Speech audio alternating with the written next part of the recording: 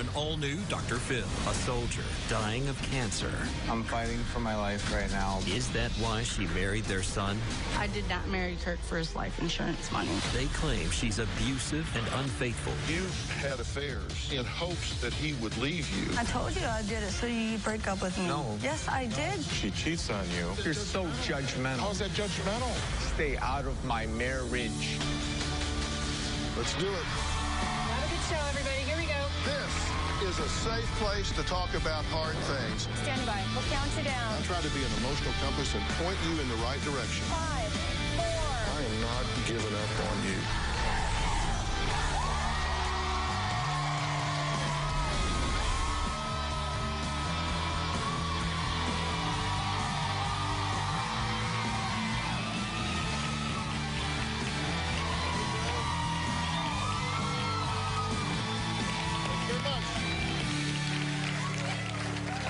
You know, you would think that the worst thing in the world a parent could possibly hear is that their son is dying of cancer.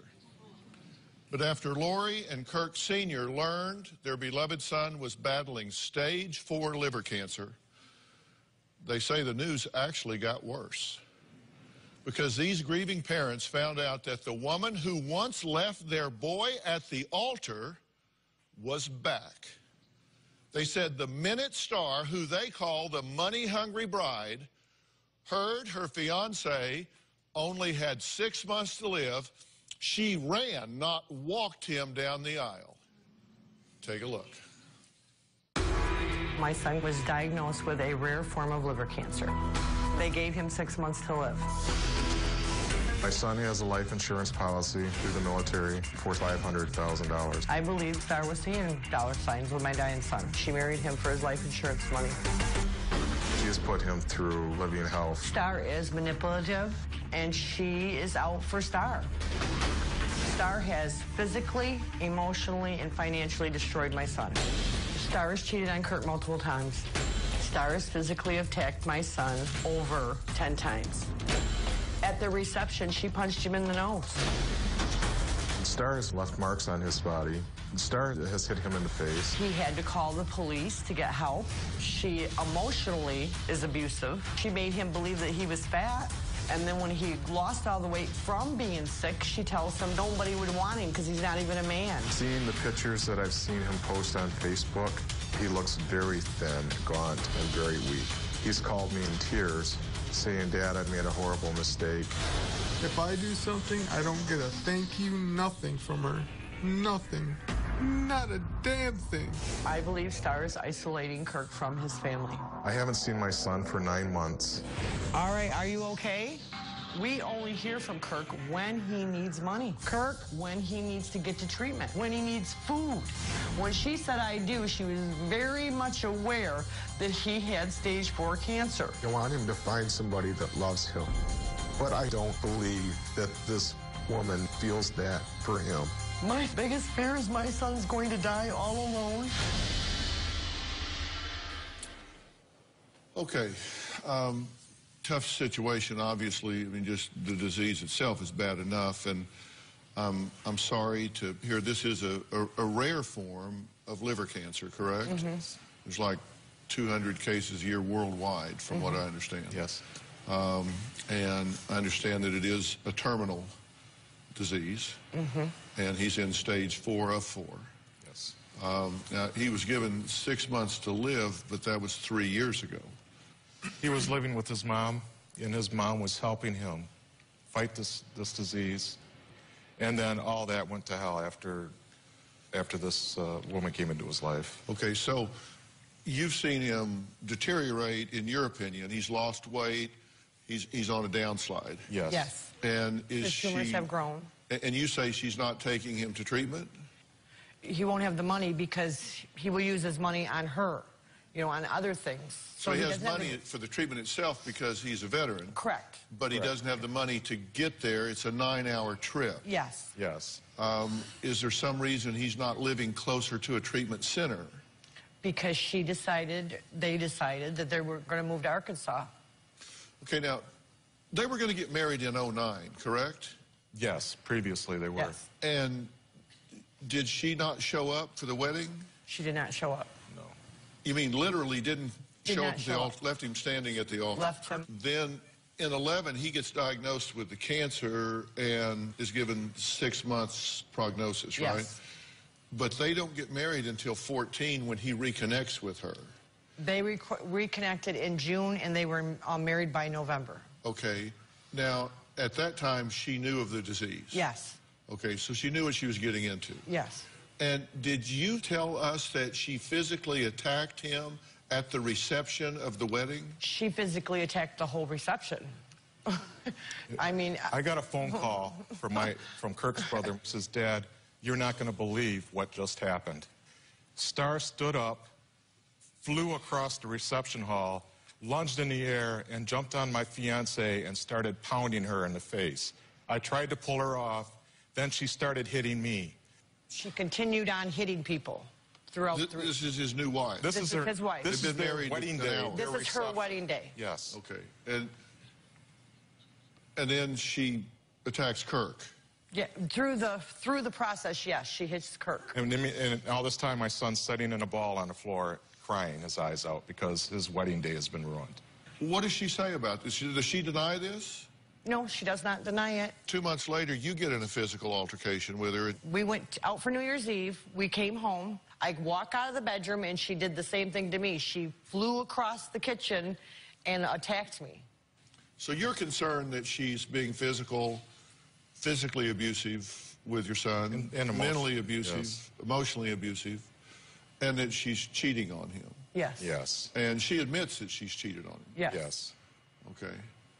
And you say he was a proud and strong man at one point, He was very but that proud. she's broken him down. Yes, she's broken him. She has broken him. Physically, emotionally, Yes. financially. Look at him. Look at my son, pictures of my son. Right.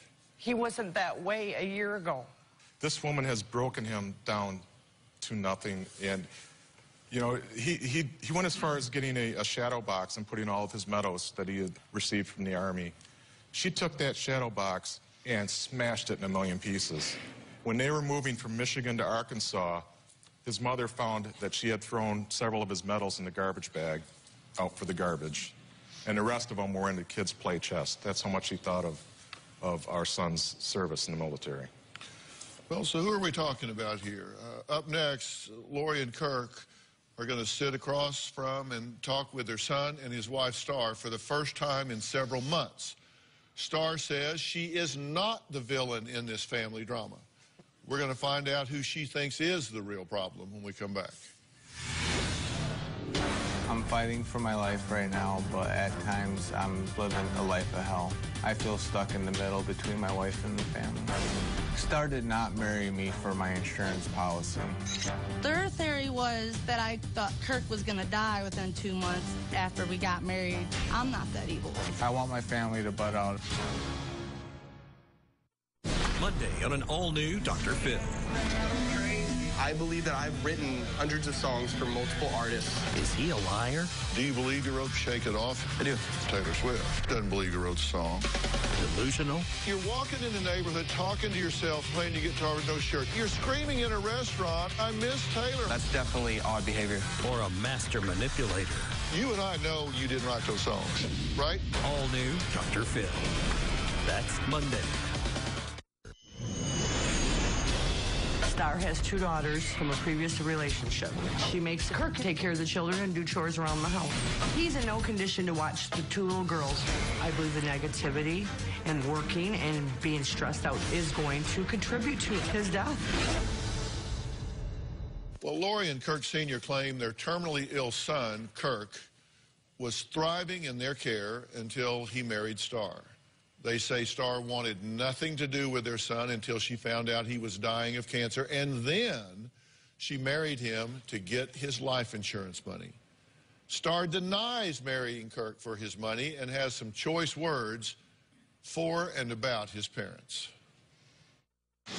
Kirk's family has judged me since day one. They make me out to be this evil person that's just after his money and his benefits. I did not marry Kirk for his life insurance money. Their theory was that I thought Kirk was going to die within 2 months after we got married. I'm not that evil of a person. I'm sorry. I did not stand Kirk up at the altar. If I stood him up at the altar, then how are we married now? I knew that he had terminal cancer before I married him. They accused me of cheating on him before I even cheated on him. I cheated on Kirk twice. I got fed up with the whole relationship, and I just wanted to find a way out. I did hit Kirk once. We got into an argument. He said some really hurtful things, calling me a bad mom, calling me crazy, and I apologized after that. There's the wedding party. How does it make you feel when you look at these? It makes me happy. And Star? That's what I mean. Yeah, makes me happy. I don't think it does. I wasn't trying to upset him. I don't know why he just got upset. We dated for a couple of months before we even got married anyways. I think we both should have just waited a little while. Lori is the one that's money hungry. Lori is hostile towards me. She threatened to kill me. Lori and I did get into a fist fight on New Year's Eve. She blamed me for Kurt being skinny, blamed me for destroying him. And next thing you know, we were fighting. Kurt tackled me to the ground. It hurts my feelings. The last thing I want is for his family to hate me. Kirk's family is trying to destroy our marriage. They need to back off. Okay, I'm glad y'all are here. I'm sorry to hear that you're ill and dealing with this. You've not seen your parents in several months, correct? I haven't seen my dad in about 7 and my mom in about 2 months. And what's your relationship with your parents at this point? How would you describe it? We started getting along and talking again. Right. I know my mom and my dad want the best for me. They worry about me a lot. Right. A lot of times, like, I was in the Army for 9 years, 2 tours to Iraq, lived in Germany for most of that. I'm a grown man, and when there's problems happening between me and Star, that's our marital problems. And I just feel like sometimes I'm being pulled in each direction, being caught between my wife and my family. Like, my biggest wish is for all of us to come out of here, you know, get along, maybe sit down for a Thanksgiving dinner, be happy, see the kids running around. That's what I want for this. Before it slides by, on behalf of myself and the millions of people watching this now and the people in the audience, let me say thank you for your service in Iraq, the 2 times that you've done.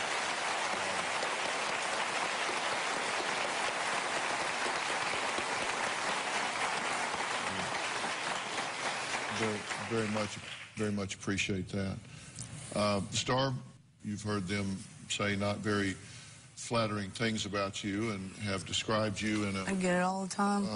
Described you in a way that seems as though you, for one thing, are a very combative individual. Is that true?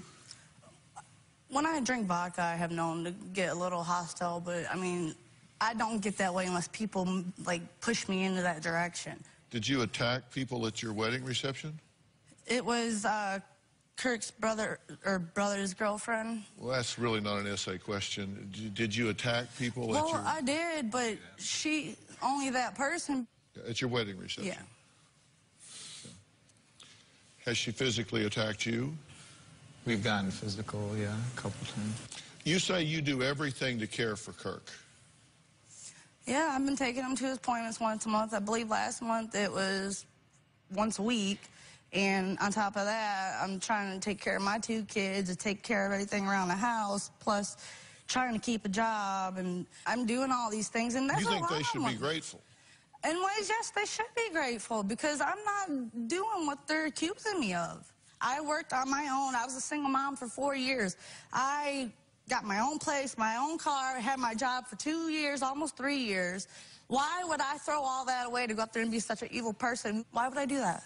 That's what we've been trying to figure out for quite a while. Well, it doesn't make sense to me. We want to know why. Well, Why? his mother says When you married Kirk, did you know that you were going to have to take him to chemo? When Yes, you married him, did you know you were going to have to Arkansas was so he could be It was closer not to a the surprise he had cancer, was it? I know it wasn't. It was not. I have a mother that has cancer, you were going to too. sign up I for. also lost a son, Lori. You don't think this is a lot on me? Time out. This is why I didn't even want to come on here. Okay, well, hold on. We're not going to, Kirk, you're right, and we're not going to do that. Let's take a break. And coming up, Star does admit that she's cheated on Kirk. In fact, she says she might do it again. Does she want to stay married to Kirk, or does she not? Because what I'm interested in is what he wants. Because, frankly, I'm not really concerned about what anybody else wants at this point. I'm interested in what he wants and getting him what he wants. We'll be right back.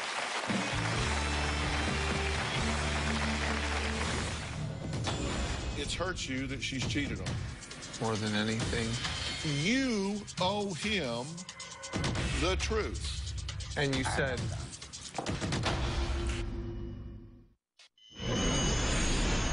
I know Star has cheated on me. Several times with one man and one time with another man. It makes me angry. Me and Star don't even sleep in the same bed together anymore. There's no affection. The fights between me and Star have gotten physical. She did give me a bloody nose. Star has said things out of anger. She said, I wish cancer would take you. Tired of not getting any sentiment from her. No love, no emotion, nothing. I told her, how could she say that to her husband? I love Star more than I've loved anybody in my entire life. If we're just being honest, you might be in this world for 3 more months or 3 more years. You don't know, right? I mean, none of us know, but you're at higher risk for being short-term than people in general. Mm-hmm. That's the truth of it, right? Mm-hmm. People may think, wow, Phil's being kind of harsh here, but you and I know that's the truth. You know it. I know you know it. And my attitude is, when you're in that situation, I kind of hold 2 things near and dear. One is living and dying with dignity, and the other 2 is being kind of selfish. You know, you ought to kind of do what you think you ought to do and what you want. And that's what I'm interested in. And I heard you say you love Star with all your heart, but it's hurt you that she's cheated on you. More than anything. And you have cheated on him, right? Yes, I have. More than once? Twice. And I have to say, you seem, with regard to him, you seem pretty cold and dispassionate, frankly. It just seems... I mean, let's just be honest, because of what I said to him. If, in fact, he's at high risk and doesn't have a lot of time, you don't have the right to waste his time. I'm not trying to waste his time. I'm just being honest, right? Let's be honest. I don't need any help from you 2 right now. I don't need any help from you 2, and he doesn't want to have a screaming match here. You owe him the truth. And before you answer... Do you love me? You need to, I said dignity. You need to afford the man dignity. You need to be honest about where you are. You want to tell the truth. And Kirk, you want the truth, do you not? Where are you here? I feel like I love him, but I also feel like a lot of it's faded between everybody getting into our relationship. I'm not asking you why you feel the way you feel. I'm asking you what you feel. I feel like it's faded. Do you think that we could work on from here and repair our relationship? I think it's time to end it. I think it's best that we just go our separate ways. You've told us you think you have the right to be happy too. Well, sure. I mean, I shouldn't have to live the rest of my life with that over my head and getting blamed for stuff I'm not doing. How am I destroying him? I'm being blamed for dragging him halfway across the country to get away from his family. This is about you and Kirk. Are you... If they butt out Star and they don't get into our marriage and You leave think us that's really alone, gonna stop? I'm just saying, if that were to happen, would you want to work things out, stay with me, and go on from here? I believe you should be closer to your family and spend your last days with them. Star, again, I'm asking you to be totally honest here. Are you involved with someone else right now? No, I'm not. Are you in the early stages of being involved with someone else right now? No, I'll probably be homeless and everything after it's all done, said and done, but I don't care. I think that's just what's best for both of us. He should be with his family. I'm not trying to keep him from his family, and I wouldn't want that on anybody. And the truth is, you've had affairs in hopes that he would leave you because you didn't want the guilt of leaving someone that was sick. Did you do that in part so he would end this relationship and you would not have to? I didn't want to hurt his feelings. I've asked you always to be honest with me. I'm trying to be as honest. Well, now you are. I was honest with you then. I told you I did it so you'd break up with me. No. Yes, I did, Kurt. Yes, I did. Star, let me talk. I asked you about, are you contacting the guy that you cheated on? That has nothing to do with it. Listen to me. And you said... I'm done.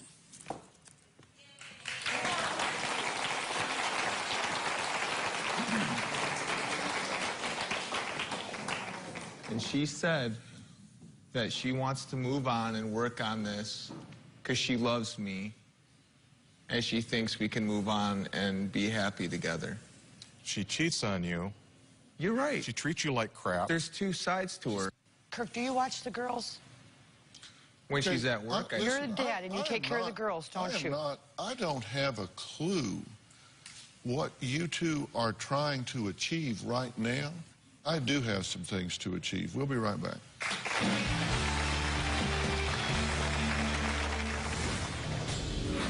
He wouldn't let me drink out of any cup. He wouldn't even let me use the bathroom.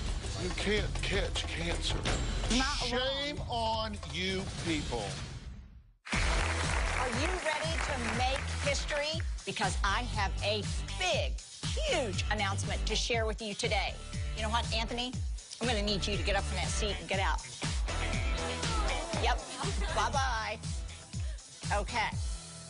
I have teamed up with Omaze, and I'm inviting you to sit right here. Yep, that's right, in this empty chair. As my special guest, you and a friend will fly out to Los Angeles, get all glammed up, and join me here on the set for a very special taping of the Dr. Phil Show. But that's not all. Here's where we make history. At the end of the show, you will become the first fan ever to join me and Philip on national television for our signature walk-off. That's right. So start practicing your walk because millions of supportive viewers will be watching. We are going to have a ball. This will be so much fun. And the best part of all is that all entries support my foundation, When Georgia Smiled, and our efforts to help victims of domestic abuse and sexual assault live healthy, safe, and joy-filled lives. Enter to win by donating. Go to omaze.com/Robin. That's OMAZE.com/Robin.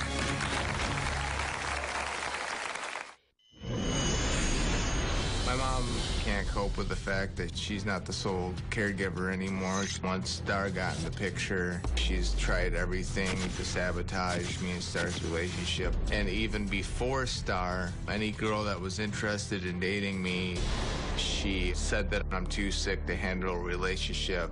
I'm tired of my mom trying to control my life. Before the break, Star chose to leave. She has chosen to come back at this point.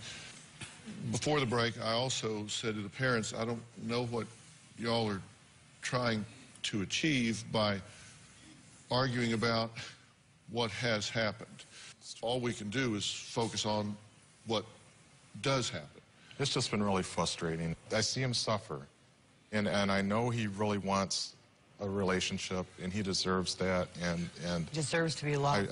I've tried to support him and be there. How can you have a relationship when y'all don't even let him? He says you don't even want You him don't even living see with the you good in it. because you're Deserves to be afraid loved. that he's going to And contaminate I deserve to be home. loved and feel happy and all When that he too. He first, does love you. Please. well, when he first got sick, we had little children, 5 years old at Right. home, and they put him on chemo, an external pack, and my concern was that if that ruptured or something, that it would make the little one sick. The warning is that you are supposed to take precautions. So that was the only reason why I didn't want him in the home. And my oncologist, and he said it was no threat to anybody or my You family. can't catch cancer.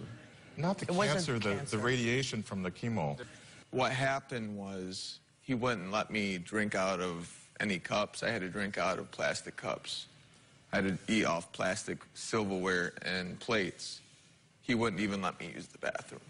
That's not true, Kirk. You said don't use the bathroom. I don't want said you to use the contaminate downstairs anything. bathroom. I was told that there's a possibility of radiation. When I went to pick up my contamination. stuff, you said don't use the bathroom. Chemo can And can my cause mom this can board contest I when was that. told that, and that's what I asked him. I said, You weren't well, told that by my oncologist who specializes This is in my before I even chemo. talked to your doctor, Kirk.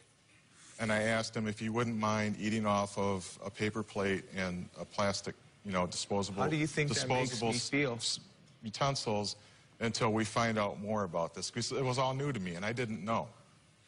So why are you turning this against I'm This just- was 3 your years dad who's ago, been there Kirk. for you since you've gotten sick? He's your just your telling dad you that's how gone it- to he's just telling you how it made him DC feel for at you, the you know? time. I'm just telling you how it made I me know, feel at but the son, time, come Dad. on, But after that fact, after I when your found dad out learned- I was uneducated, Dr. Phil, about the situation. I'll be honest, and I was scared. And He you was go into just told panic his son mode was as a going to parent. die You don't know in what's 6 going on. months. You We're know? looking at our son. Mom, when we went to my step back dad's a minute. work, you were You more step than back a upset. minute when you're told you that your admit child. That. You need to admit Your that. child- Tell my dad how you felt. But you do that step day. back when you're told that your child, especially You need a to male, tell my dad how you has felt to step during back that and day say, and whoa. what you were You know what I saying. mean? Detach Be for a honest. second. I believe that's what he was Be doing. honest. He was looking at his son dying, being No. told he's No, only be got honest. 6 months to live. Be honest what you What were is a parent saying. supposed to do? Well, be honest what is you a were parent saying supposed to do? and how you Of felt course I that was day. upset. But I took myself out of the situation, stepped back, and looked at it and said, you know what? This man was just told his son was dying. You were afraid. Look, now, just what you are now, Kirk. And I'm being blamed for you being skinny. 'cause That's you not don't true. eat, and Would anybody... She makes I've been blamed me for you eat. having She cancer, cooks so for me. I don't see She how says I you can need get Because to it's eat cancer. everybody something, else's Kirk. fault, right, Star? You need How to eat. do I It's give everybody someone else's cancer? fault, but yours. No, I have taken As blame a for myself. parent- I just don't as understand a how I can parent, give someone You don't cancer. take You're living responsibility your for anything life. that you do. I have taken You're living responsibility. your life, and you I admitted to what I what said. that did. I admitted to my fault. It's not Shame wrong. on you people. How is that even selfish?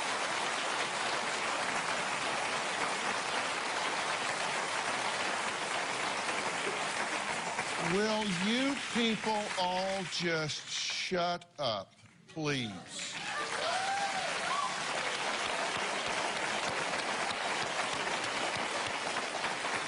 Is anybody, don't shoot your eyes at her. You want to say something, say it to me. Does anybody here, I don't know, have a passing question about what maybe they could do to help Kirk? Anybody curious? That's why we're That's here. why we're here. Really? Yeah. I thought you were here to bicker and defend yourself and point fingers at one another. That's what it seems like it's all Nobody's that's happened, asked though. I a mean, question of me. Nobody has posed a question. Have you asked me, is there anything I, as his mother, can do to help and facilitate his journey? I haven't heard you ask. I sure haven't heard you ask. I haven't heard anybody ask me that question. That's why. So we're I think I'll pose it as a hypothetical and answer it right after the break.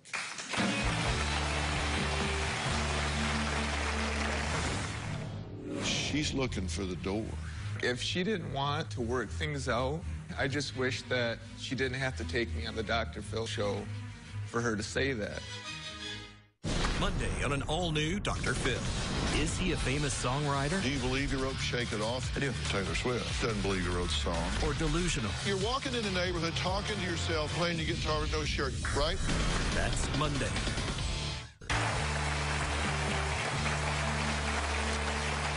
I'm back with a very difficult situation, and Kirk, Lori, let me be very honest about one thing. I don't know how you feel. And in a sense, that's a good thing, because it's kind of like coming through the forest and seeing the two of you down in a deep, dark hole. I can't help you if I jump down there with you, because now we're all three in a deep, dark hole. It's good that if I'm still up here on the ground where I can go for help or throw you a rope or have a different point of view and see things that maybe you can't see because you're so emotionally up against it. I love my son so much. Of course. That's so hard to deal with. You just can't imagine. I'm so proud of him. I am so proud of my son. My son is my hero. And I love him so much, and it just tears me up inside to see him, you know, just waste away like this. He deserves to be in a situation where somebody cares and loves about him, even if that person's not perfect. Well, Kirk, I want to talk to you objectively here and tell you, and I'm not here to demonize. That's what I don't want. Star. I don't want her to be a villain in this. But she has told you, in her words today, and her behavior leading up to today, that she is not committed to this relationship in a loving and devoted way. And I believe in reciprocity in relationships, that you should get what you give. I know she loves me. It's just I that just feel distant. I don't even know what to feel about it all, honestly. I feel like I got in Like- over my head with the whole thing. you got to put into your marriage on all aspects. You know what I mean? And if I can't contribute in that way, even mowing the lawn, that's the man's job. I can't even mow the lawn. She does it. It upsets me. If she didn't want to work things out and she was feeling this way, I just wish that we didn't have to go on the Dr. Phil show for her to say that. I thought that we were coming on here to mend our relationship, get everyone to get along, and move on so we all can be happy here. What I know is I'm not going to lie to you. I'm not going to tell you I see B when I see A. Mm-hmm. As I'm peeling back the layers here, and 93% of all communication is nonverbal, and I'm reading her like a book. And she's looking for the door. She doesn't want to hurt you. She doesn't want you to be hurt by anyone. But she also knows that she's emotionally bankrupt in this deal. She said, I'm over my head. I'm overwhelmed. I don't want to seem like a witch, you know, deserting a dying man here, but I got nothing. And that's what she's telling you. Star, true? This is true. Very true. My advice for this family when we come back.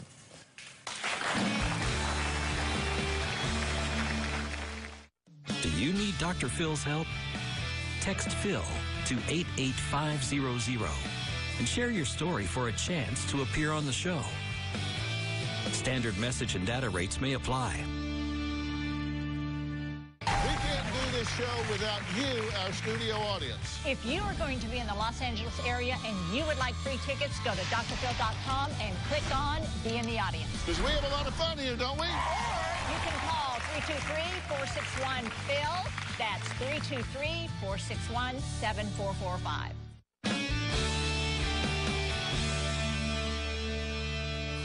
Your wife is telling you that she can't give you what you want from her.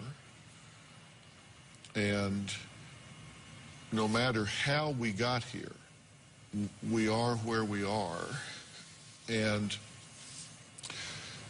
your question is, Star, are you willing to work on this? That's your question, right? Yeah, if she truly loves me, she wants to work on it. Star, do you feel that you have a deep, abiding love inside for him, that if certain obstacles were removed, that you two could live together as a couple happily ever after? Yeah. I just hope that this helps. I'm sorry? I just hope it all helps. Well, that's a different answer than you gave me before. Because before you said, no, it's fading, and I don't see how I'm feel supposed to live the rest of my life being happy with someone. 3 more years, 10 more years, you know? That's when you make the best of it, Star. I know, but how am I supposed to make the best out of it when your family's over here accusing me of several things? I agree with you. I can't live happy. No. You know, Star, I guess I'm asking you, if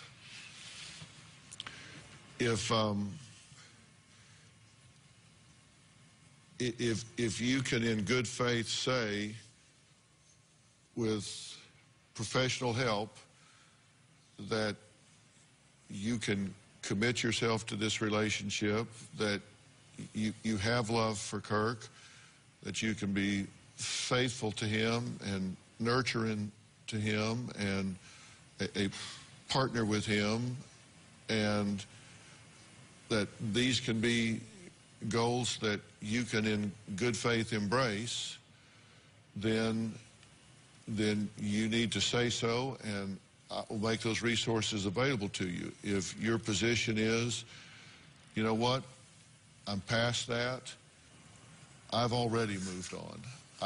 I just haven't known how to tell him. It's either one or the other, and you want to know the truth, right? Do you think we can move on from this? If not, say so. I want to. I just don't see anything changing. So, I mean, if it's going to stay the same, then no, I don't want it to. Or don't want to. Because I don't deserve that either. I agree, you don't deserve to be attacked. Let me intercede here, because I started by saying I'm interested in what you want. You want to explore if there's a possibility to rehabilitate this relationship. Yes. That's what you want, and that's what we're going to do. And she flip-flops. She says something one time, and then the next time she says something else. How has that worked out for you? It's worked out at times, yeah. For you and a couple other guys along the way. To get something off your chest, sign up for the drphil.com community and weigh in on your favorite episodes and share your personal stories with other community members. Plus, get started on your own blog to share your thoughts on the topics that interest you most. I'll be reading those message boards. Log on to drphil.com today. She's willing to give this a shot if they will disengage and not continue this rancor and dialogue, and they're willing to do that while I step in here and bring some professional help and take a look at this. They're willing to do that, correct? Yes. You guys willing to move on? You're willing to let me step in here, y'all? Yes. That's what we're here for. Because what you're doing ain't working.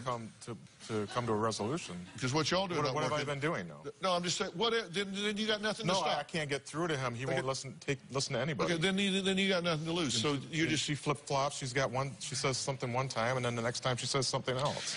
We're willing for you to do what you got to do. I'll back off, and if he doesn't want a relationship with his dad. We already have months ago. See, that's what I mean. Starting now. Thank you. He said... let me do this for a while. He said he doesn't want a relationship. He said I don't want a relationship with my dad. He's mad that I want to work. Kirk, you just said that. No, come on, give me a shot. Rather you have your family. Give me a shot here. See okay? what I mean? Now he's give me a shot. Now there's give me problems a shot. Just really frustrated. No, I get that. Be frustrated. Go. You need to respect go my butt a decisions, stump or something. But let me. No, you haven't. Can we ask you a question, Dr. Phill? You said don't talk to me until you break up with that A question, Dr. bitch. Phill? That was your exact What do we words. do? Because we have. What do we I've do backed when out he of your calls life us for and given her a financial chance help? to be a wife. For help. How has that worked out for you? It's worked out at times, yeah. For you and a couple other guys along the way. See what I mean? You're so judgmental. I'm not. How is that You're judgmental? so judgmental. How is that judgmental? Because It's you're the pointing truth. fingers every time. It's not pointing the truth. It's the truth, Kirk. Help him when you can. I'm sorry, Dr. Phill. I'm just going to ask you guys to let me stand in your shoes for just a little while here. Let me step in and bring some professionals in here and get some help. I appreciate it. Give me 30 days. Give me 30 days to just zip it and let me see what can happen. That's what he wants to do. She's willing to take a shot. I want to do what he wants to do. Don't say that you don't want to talk to me because I'm not saying that. You just said that if I get my mom and my dad out of my life, then will you love me? I did not I'm say not out of my saying life. for them to be out of your life. I say respect my decisions and stay out of my marriage. 30 days. I'm trying. Stay out of my marriage. I'm going to get It's some. my marriage. I don't get in your marriage. I'm going to get some I professional don't help make here. opinions about your marriage. I'm going to get some professional help You're my here. son. And that professional And you're help. my dad. And that professional help. That professional help is going to wall them off from that. Okay. It's going to wall them off from that. I'm here to try to help them, and he's attacking me. Okay? He's going to wall them off from that. Okay.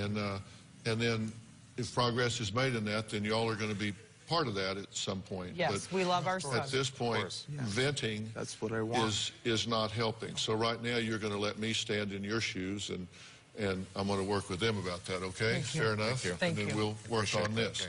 Thank you. Okay? We'll work on this. Okay, Star?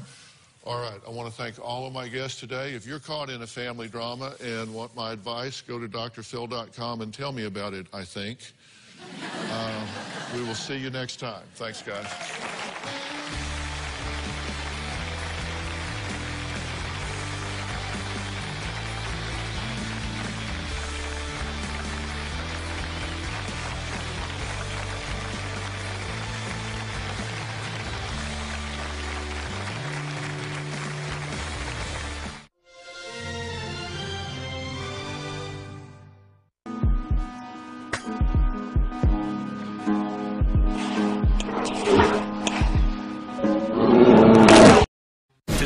All-new Dr. Phill.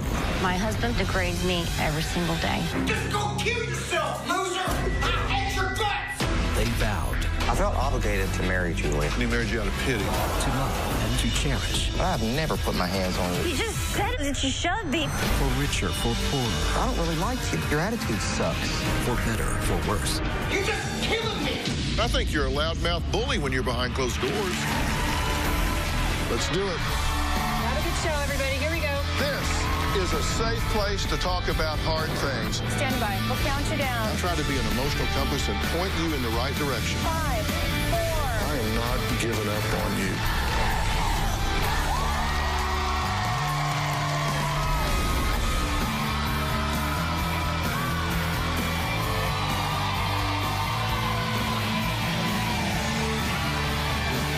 How you doing, guys?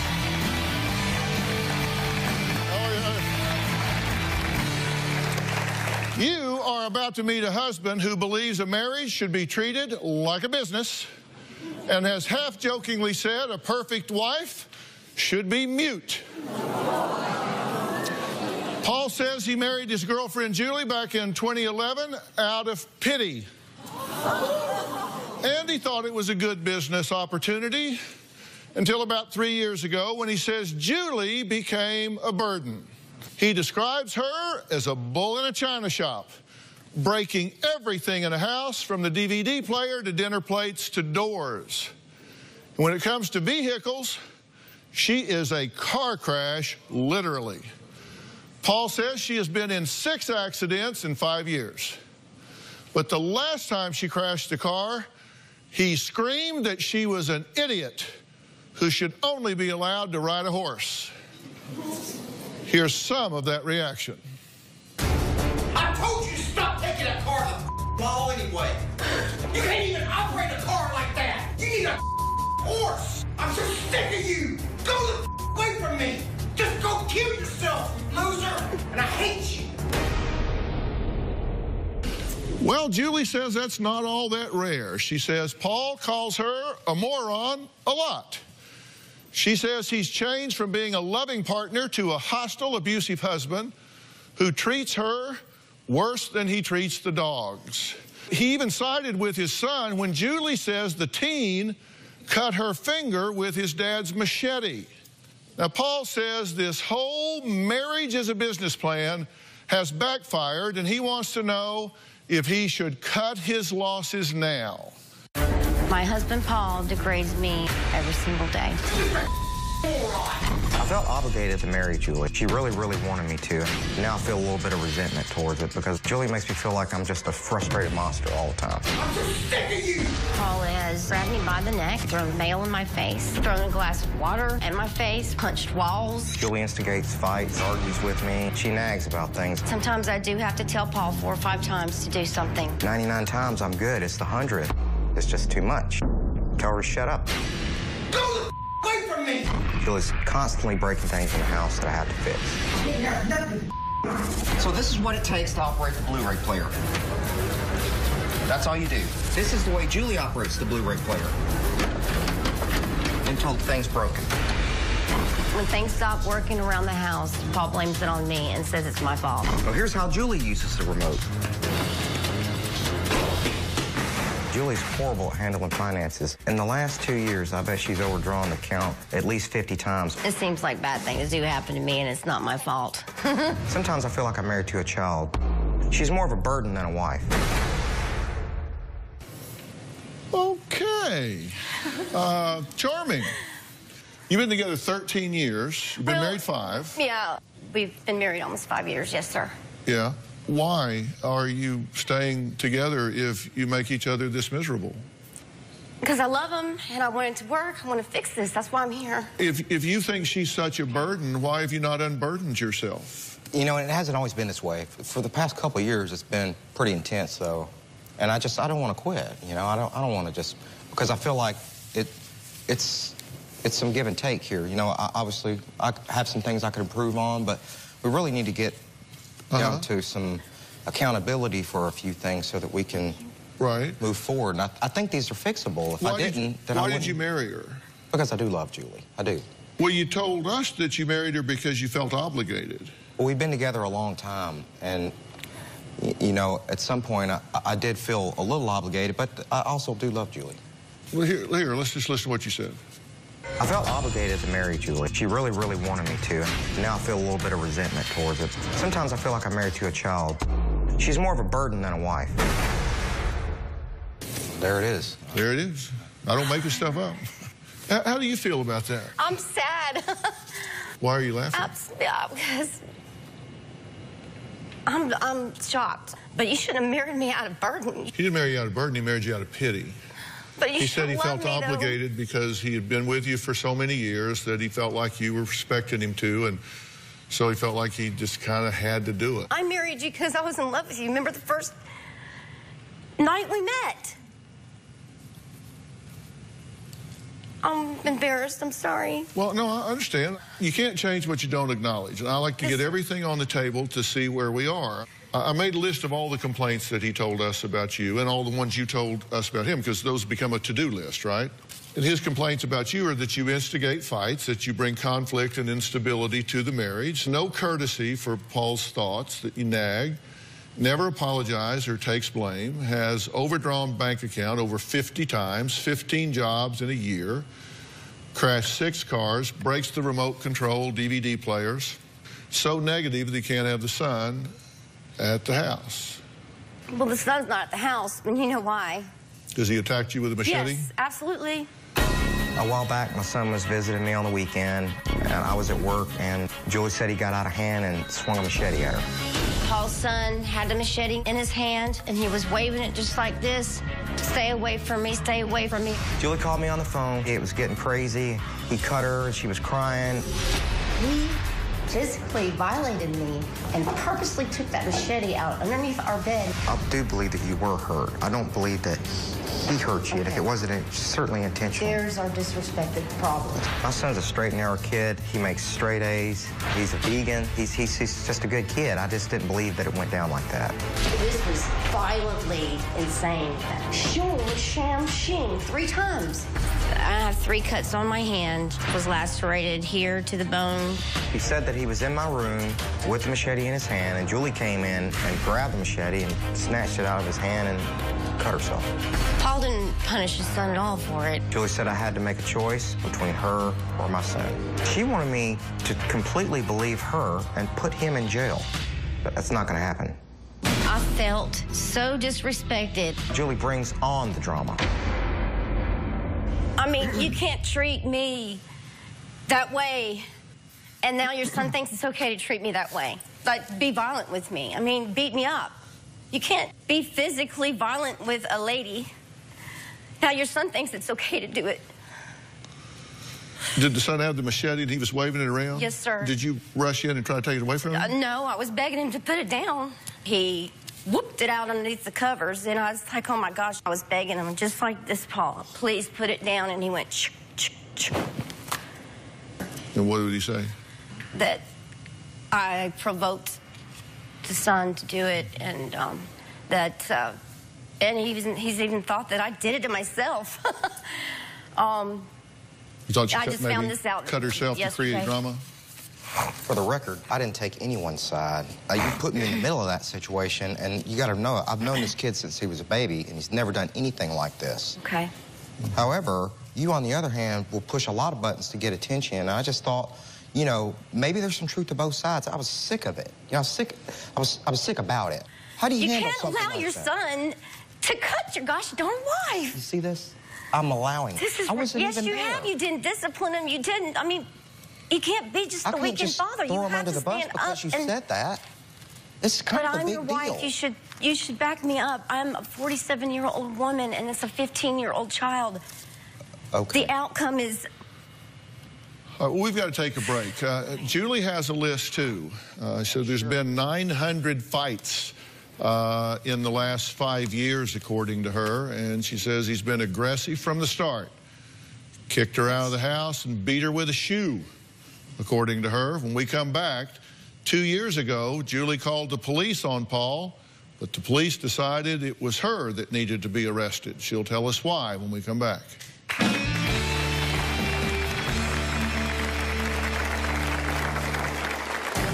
Paul and I got in a very heated fight. Just go kill yourself! That's when he pushed me up against the wall with my neck. You were pretty upset, and you were right in my face, and maybe I did push you a little hard, but you were right in my face. Paul tried to strangle me.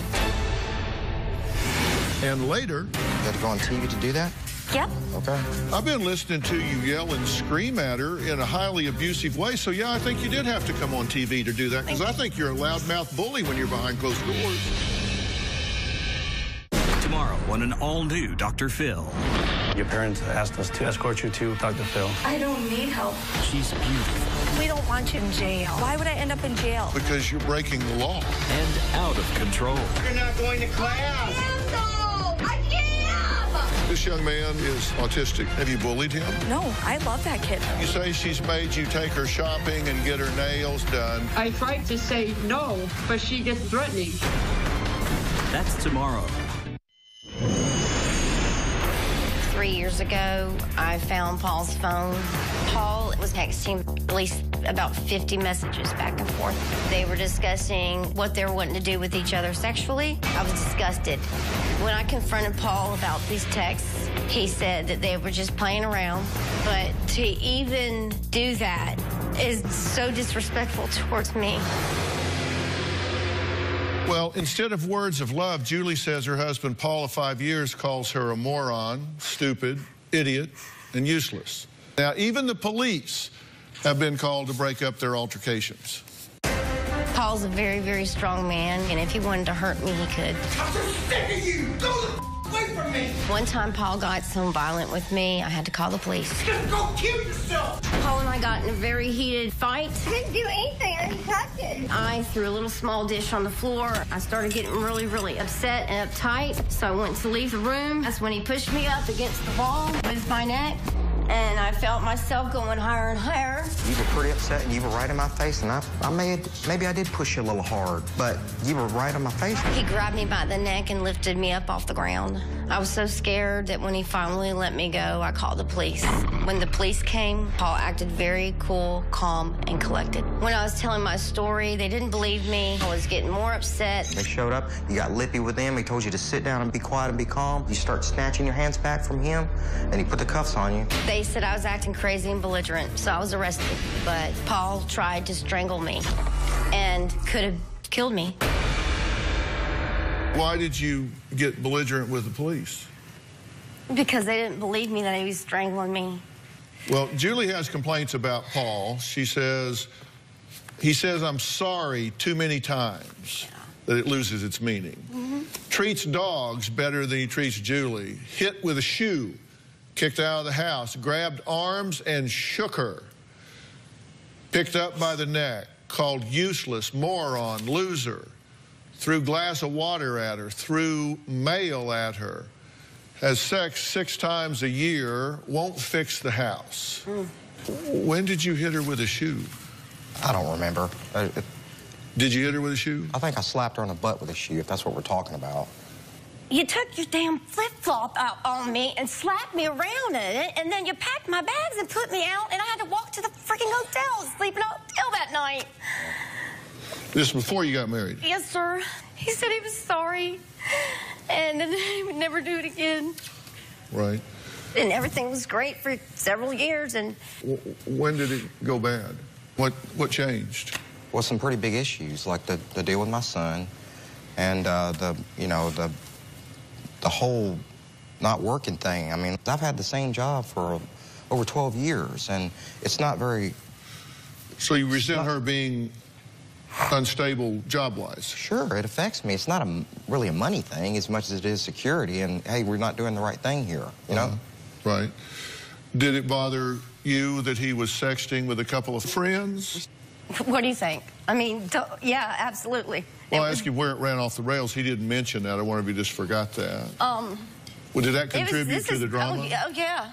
Oh, gosh, this was over 2 years, almost 3 years ago. So it's about the same time things started unraveling. You embarrassed yourself doing it. Not only me and family, you embarrassed me, yourself. Why would you want to do that and not want to have words like that and fun like that with your wife? Let me give you an example. All this is out of context. For example, that was not even the machete in question. I didn't even have that one at the time, and she overdrafted yesterday. Well, he said it was out of context, it's taken wrong. What did it say? I have a beeper. I'll bleep it out. Dr. Phill, we're talking about sex, stuff like that. You know, this was not appropriate. It wasn't appropriate. That seems kind of unambiguous. He got you. No, I'm just saying that seems kind of unambiguous unless she's a glass blower or something. I don't know. Well, it's joking that went out of hand, and that was my fault. But you did break the remote. I don't know what he's talking about as far as a remote. I'm sorry, that's a first. I can break one right now for you if you want, but really... All right, coming up, Julie says they have sex maybe an average of 6 times a year. She says that's part of their problem. We'll talk about that when we come back. You had to go on TV to do that? Yep. Okay. He didn't want to be embarrassed, and I know he's embarrassed, but... About what? I'm here to be honest. You said some things that he's going to be mad at you for? Yeah. I have a son from another marriage. He's 15. But when he comes to visit, Julie makes me feel like I have to ride him and make him do chores. When Paul's son comes to visit, he lets him get away with everything. He is a very spoiled child. She antagonizes me to tell him what to do. I have to be the middleman. It's time for you to stand up as a father. He needs a little discipline. I wish I could just spend quality time with my son and not have Julie, nagging. So, do you resent her? Probably is now. Why? Because... Have you said some things that he's going to be mad at you for? Yeah. What? He didn't want to be embarrassed, and I know he's embarrassed, but... About what? I'm here to be honest. I want some doggone help. We need help. I want our love life to be fixed. I want you to get motivated more around the house. You had to go on TV to do that? Yep. Okay. Well, we're here. It matters to me, so it was not my choice. Well, I've been listening to you yell and scream at her in a highly abusive way. So, yeah, I think you did have to come on TV to do that, because I think you're a loudmouth bully when you're behind closed doors. Thank you. So, yeah, I think so. I mean, let's listen to it. Let's listen to you talking to her. This is a moron. You can't even operate a car like that. You need a horse, you idiots. I work my off for you, and all you do is me over. I'm so sick of you. Go the away from me. Just go kill yourself, you loser. I hate your guts. You're just killing me. You don't even care. You user. You're just an evil, and I hate you. I regret the damn thing. I'm so sick of you and your never ended, and it's never your fault. You want to be mad at her for coming on, we had to come on television to do this? Yeah, because an abuser isolates their victim. They get them behind closed doors by themselves where they can't fight back. They impose their will. They yell and scream, and that's abuse, and you are a loudmouth bully when you do that to your wife.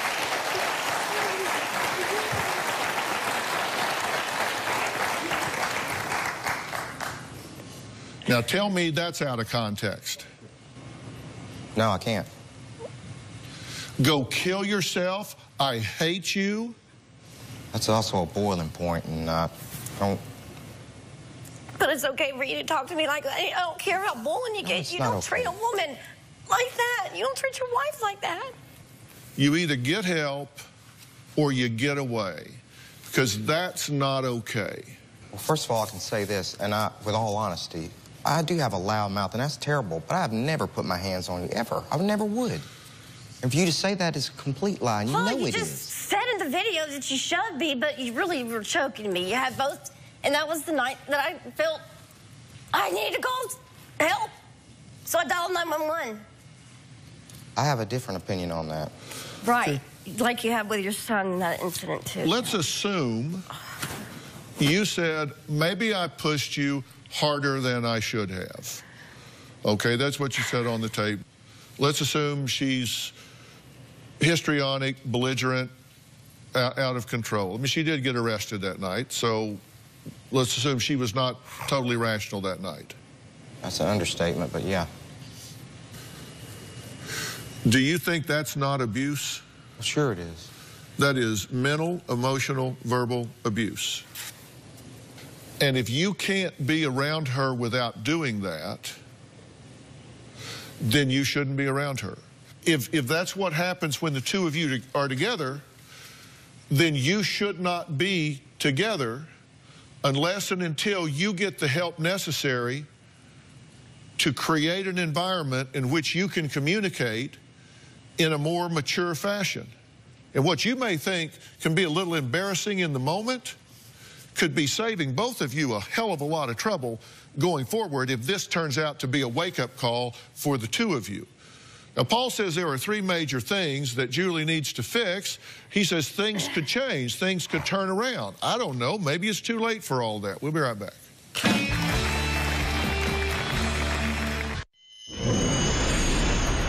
If I had to describe what I think I'm looking for in a wife or in Julie is I want her to generally be nicer. The thing is, I don't really like you because your attitude sucks. And I want a wife that listens to me and doesn't talk over me so much. You know, I need some I let help you around the talk, house. so let me talk. and stop badgering me the second I hit the floor. If you don't have anything nice to say, maybe just don't say anything.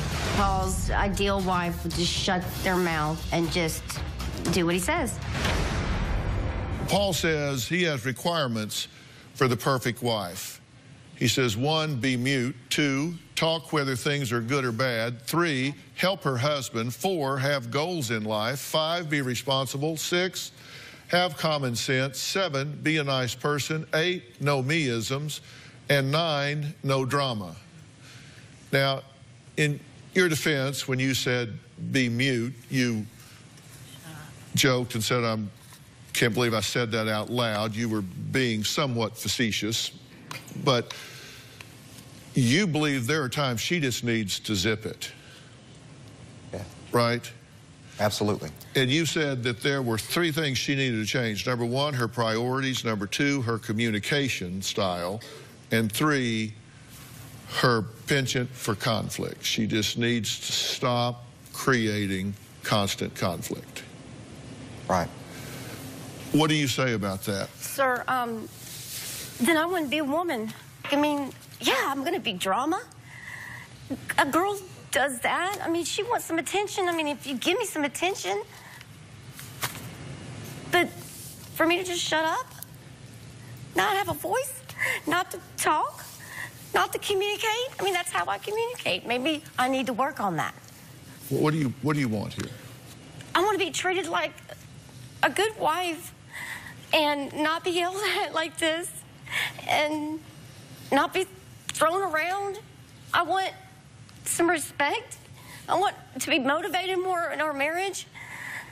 I want us to love each other. I want you to kiss me when I come home or when you come home. We haven't even kissed, like kissed in months, 8 months.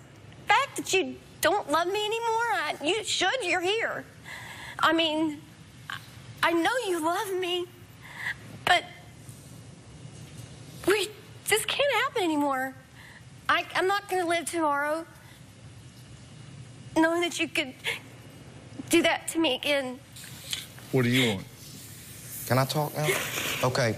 Well, let me say a couple things. First of all, that was terrible, and that was me at my worst. And what I want is for somebody, you, to not push my buttons to the point where I can act like that and then be recorded, which, who does that for a later date? Why don't you even do that?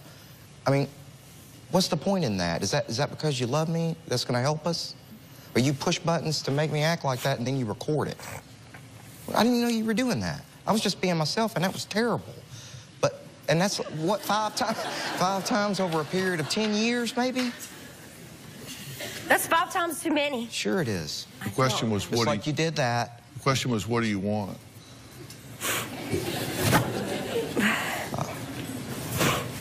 I want those 3 things. I want her to be accountable. I want her to work on her priorities and quit creating this conflict. So, for example, if I'm working all day and then I walk in the door and she fires up the argument maker and starts cooking up another batch of turmoil and I act like that, and then you turn the phone on and that's, you know, that's just another bullet in the magazine, right?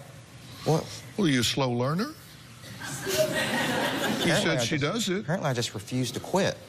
Well, maybe that's good. I asked you what you wanted. I'm going to tell you what I want when we come back.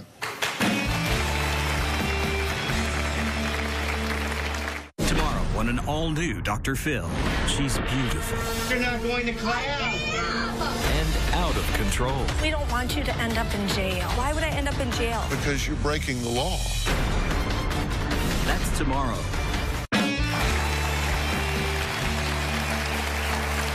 Julie says she tries hard to be a good wife to Paul. She says she cooks, cleans, irons his clothes, and takes care of their 4 dogs, yet she says Paul treats her like a child. Paul says she is bringing instability and drama into their relationship, can't hold a job, doesn't contribute financially, is overdrawn at the bank constantly, and threatens the security of the relationship. Let me tell you what I see here. I will bet that if I knew you at a job somewhere or something like that, we would probably get along just fine. You're probably a pleasant person to be around. I bet if I knew you at work or something and we hung out or whatever, we'd probably get along just fine. I bet you wouldn't treat me the way you treat her, and you wouldn't be antagonistic. I mean, there's a chemistry here between the two of you that's situation specific. You don't react that way to people, other people in your life, do you? I hope not. At work or whatever, and you don't have people yelling and screaming at you. You don't provoke people or whatever. It's the way you two come together. And both of you have very legitimate wants and needs and complaints about the other one. But your way of dealing with them are so illegitimate, it overshadows the legitimate complaints. Sure. So she gets away with everything because your way of responding to it is so outrageous that everything you're complaining about pales by comparison. And you, look, clearly you're in a very unstable situation here. You're getting yelled at, not every day, but you're getting disrespected every day. You've lost his respect because I don't know why you're doing some of the things you're doing, but you teach people how to treat you, and somehow or another you all have defined this in such a way that you're living in a situation where neither one of you are getting what you want. You don't marry someone so you can be in an emotionally barren environment. Right. He wants a soft place to fall. Yeah. He doesn't want to come home and the minute he opens the door, whack, whack, whack, whack, whack, whack, whack, which is exactly what you get, right? He doesn't want to open his eyes in the morning and first thing he gets is whack, whack, whack, whack, whack. That's not what he wants. You don't want to walk in the house every day feeling like you're on eggshells where you're going to get blasted for being an idiot, moron, this, that. Both of you are apparently so frustrated about something that you're just venting towards each other something terrible. And that is not an okay place to be.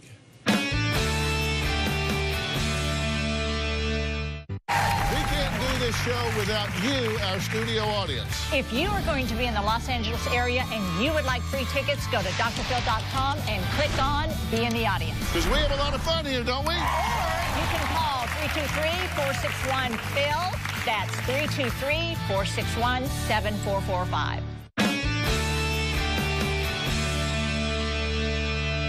Maybe you two should get a divorce. Maybe you shouldn't.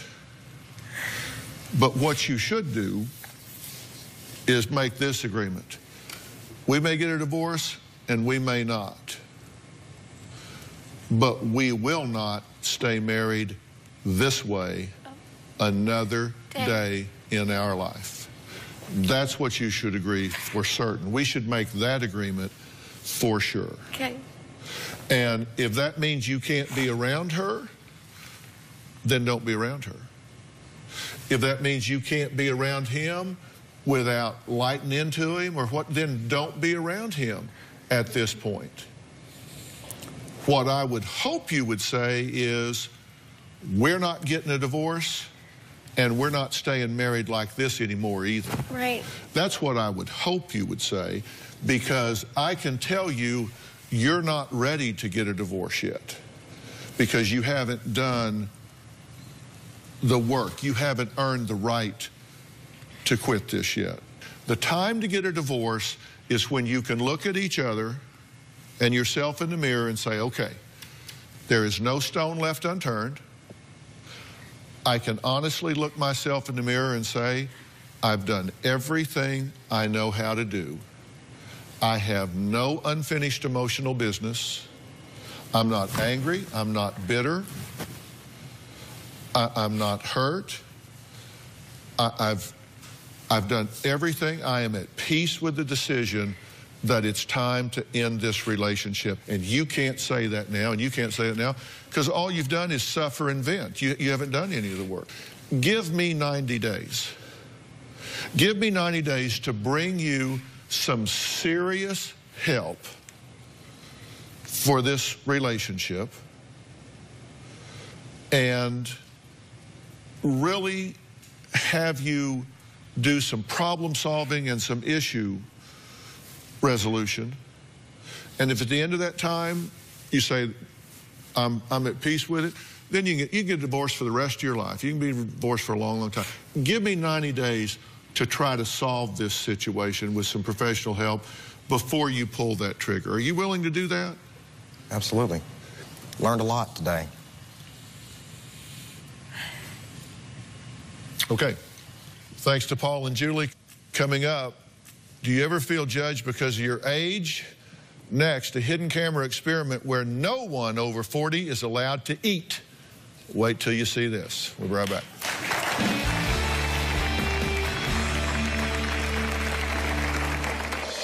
Today, we're not serving anybody over 40. Really? Could you just have your mom step away from the food truck? That's the definition of ageism. Older people just don't really fit into our culture. That's ridiculous. We actually don't think that this truck is a good fit for you. Ready to get real? Go to drphil.com for advice on relationships, parenting, finances, and more. Plus, weigh in on your favorite episodes, share your stories, and find support in the Dr. Phil community. When you sign up for the community, you will automatically be subscribed to the Dr. Phil Show newsletter. Log on to drphil.com today. Okay, can you imagine trying to place your order at a food truck and being told that no one, and I mean no one over the age of 40 is allowed to eat there? That anyone old needs to step back from the establishment because you are ruining their image. Sounds unbelievable, right? Well, you'd be surprised how many people judge others by the numbers, the number of wrinkles, that is. Let me show you what happened during a little hidden camera experiment. Take a look. Hi. Hi. How are you? Good, how are you? Just one question really quick. You're not over 40, are you? No. Perfect, great. Age limit? Every day, age discrimination happens in the workplace behind closed doors. And we wanted to see what it would look like out in the open. We're just trying to look for a young, hip vibe. That's fine. I'm 28. Do you want to see my Okay, just as long as you're not eating it. No, she's okay, not no, I eating believe it. you. I believe It's you. just me. Could you just have your mom step away from the food truck? Why? Yeah, it just gives people the wrong impression. Okay. You are exactly what we're looking for in our company. I was shocked. We shouldn't be discriminating anyone for any reason. Why nobody over 40? My mom left her job to take care of my grandmother, and so when she went back into the workforce to look for another job, a lot of people would not hire her due to her age. We're actually not serving anyone over 40 today. Hey, for real? Older people just don't really fit into our culture. That's ridiculous. I'm sorry. All right. Joining me to discuss this very important topic is Joanne Jenkins, the CEO of AARP and the author of a new book, Disrupt Aging. So welcome. Thank I'm you. so glad that you're here. Thank you. Now, you guys put this experiment together, and boy, did you tick some people off. What were you trying to prove? I think the most important thing is that ageism is alive and well, and it's ageless. It's not just about people who are over the age of 40, but it also affects the young as well, whether it's a young student coming out of college trying to find that first job or somebody over the age of 50 who might be transitioning to a new career. Right. And ageism exists. Right. And I think the important part, if you saw this and it happened to you at the food truck, then why do you allow it to happen to you every day at the workplace or in your personal lives? Yeah, it's just right there, a big spotlight was put on it, but it happens invisibly in so many other places. Now, Alana and Candace were part of this video, right? Yes. The food truck server asked your mom to move away from the truck, right? Yeah. So how did it make you feel? Well, I was really shocked and surprised. Like, I just couldn't really believe what was going on. And I was like, this can't be real. Candace, this just makes you mad, right? Yes. Yes, it does. I saw that they weren't serving anybody over the age of 40, and I did get mad. And I believe discrimination is wrong as any way. So, Joanne, how do stereotypes about aging really hurts society. You guys deal with this every day. Well, we do, and I think the biggest area is it puts up these artificial barriers. So people begin to believe these stereotypes and outdated beliefs themselves, and it actually prevents people from living their best life and doing what it is they want to do regardless of their age. You know, in your book, Disrupt Aging, it said that people that are 30 or under think 60 defines old. Yes, they do. Oh. That's scary, isn't it? Oh. You didn't have to put that in there, did you? It is scary. That did used to sound old. It doesn't sound old anymore. No, it doesn't. Because people think I might be 60 since I have thinning hair. They might think that. But here's the thing. You bring up some really important stuff for us to think about, and not just to think about as we get to some of these numbers, but to start thinking about early on. We're living longer. You talked about life expectancy growing so much more now than it ever has before. Share that. We're going to live another 20 or 30 years. The fastest growing age segment in this country is people over the age of 85, and the second is over the age of 100. And if you think about, we're creating a whole new middle age, extended middle age, so that you're going to live more time in your adulthood than you lived in your childhood. Wow. Okay, so...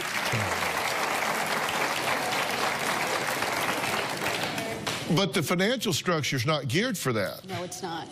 So we got to come up with the money. Absolutely.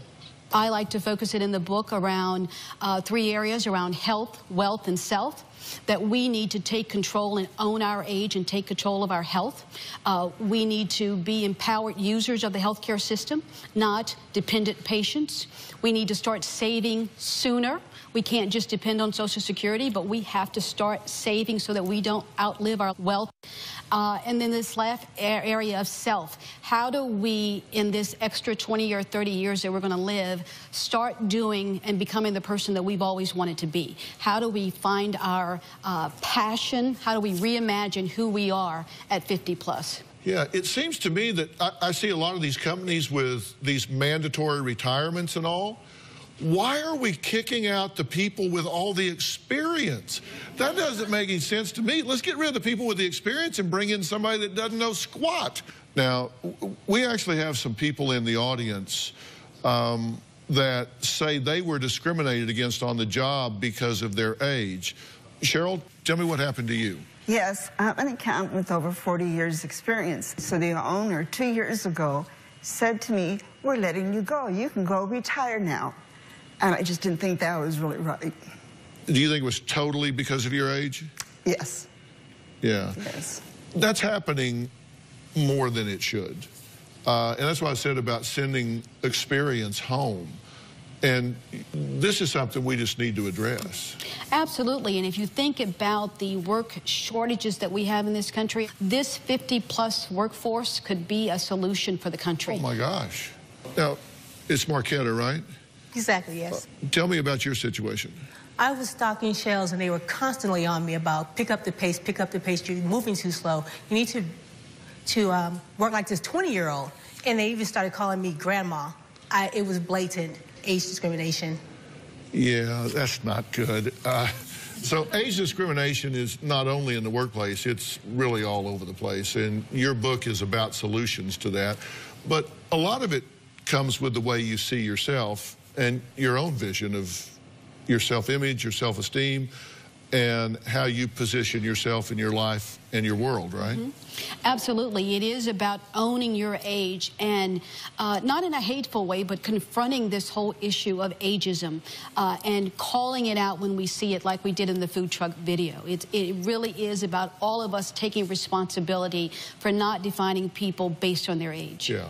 And that's why you say health, wealth and self. Absolutely. That's what you got to focus on. 10,000 people are turning 65 every day, and that's going to happen for the next 14 years. And so if you think about how we live today, we need to adapt and get rid of these outdated stereotypes and come up with new solutions so that we can continue to age better. All right.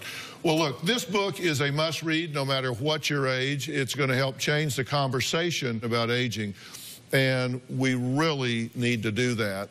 And everyone in the audience is going to get a chance to learn how they can change their views. So you're all getting a copy of Joanne's book, Disrupt Aging. If you want more information on how to disrupt aging, go to their website, disruptaging.aarp. We all learned something today, and I hope we can make a change. And really think about that. Ask yourself if you're one of those people that discriminates based on age. And if you catch yourself doing it, cut it out. I want to thank all of my guests today, especially Joanne Jenkins. We'll see you next time. Thanks so much. I'll see you backstage. Thanks, guys.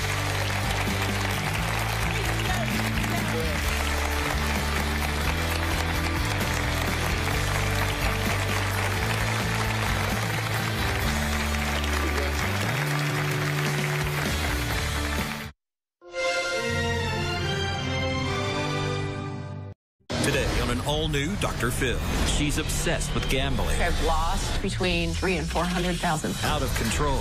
You're gambling away your rent money. I can't stop. Out of cash. How many credit cards have you opened? Between 50 and 100. And she has a big favor to ask of Dr. Phill. Why did you bring me these bills? I thought maybe he might pay them. You wanted me to pay them. You don't have to pay them if you can't afford it. Let's do it. Have a good show, everybody. Here we go. This is a safe place to talk about hard things. Stand by. We'll count you down. I'll try to be an emotional compass and point you in the right direction. 5, 4. I am not giving up on you.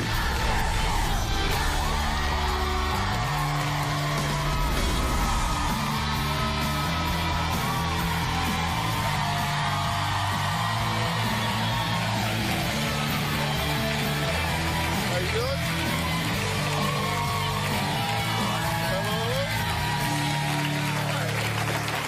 Who would like to win $400,000? Would you play the lottery or go to the casinos if you believed you had a good chance of winning all that money?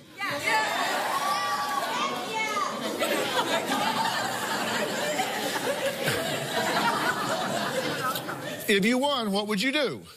Maybe buy a home like this one that was recently on the market for $400,000? Yeah. Or how about buying a brand new sports car like this?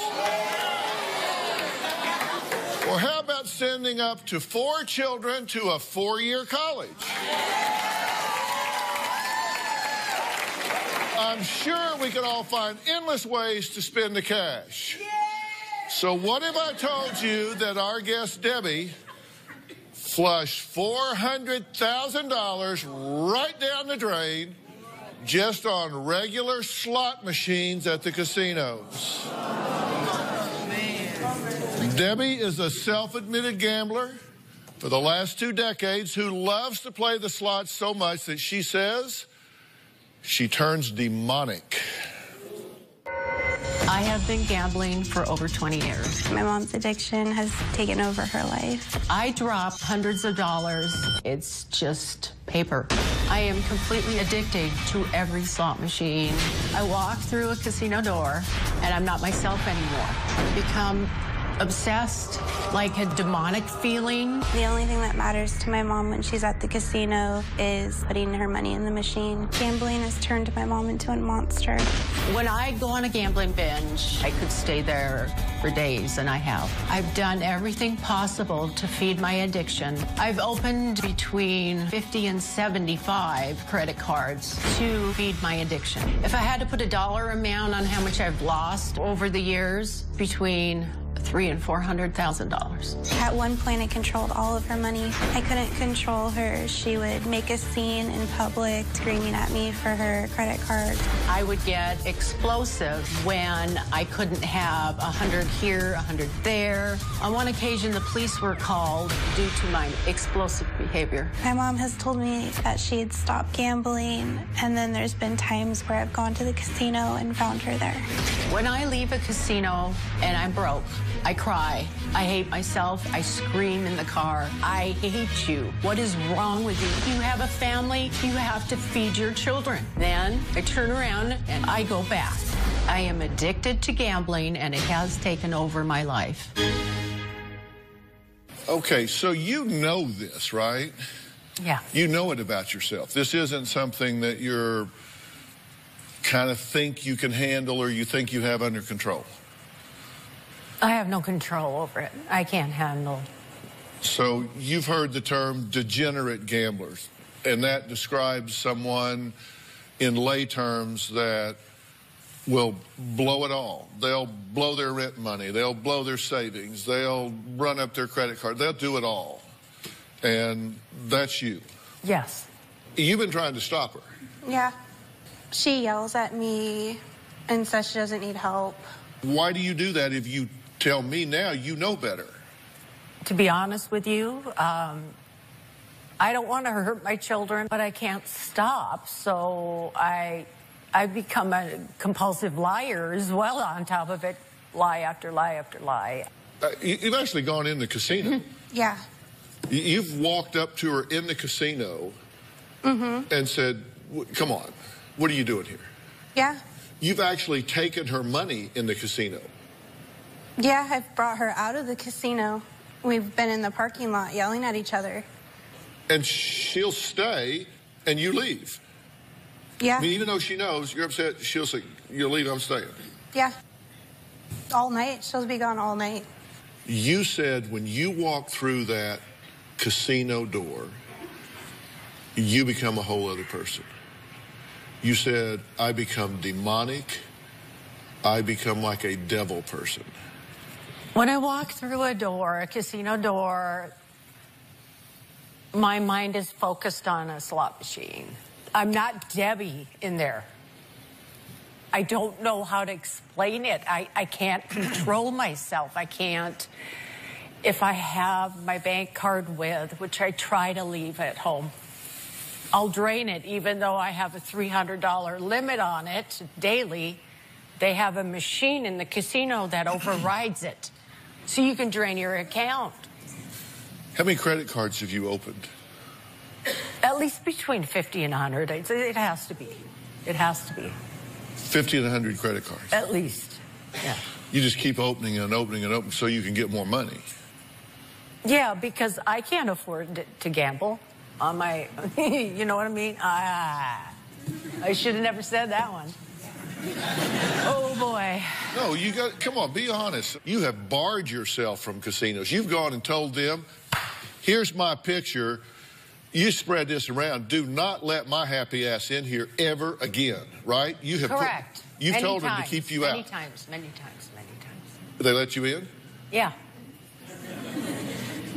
You tell them it's not you on the picture. Yeah, I have done that. Well, what do you do to get money? What do I do to get money? Yeah. Where's this money coming from? You said, I can't. I win. And then I lose.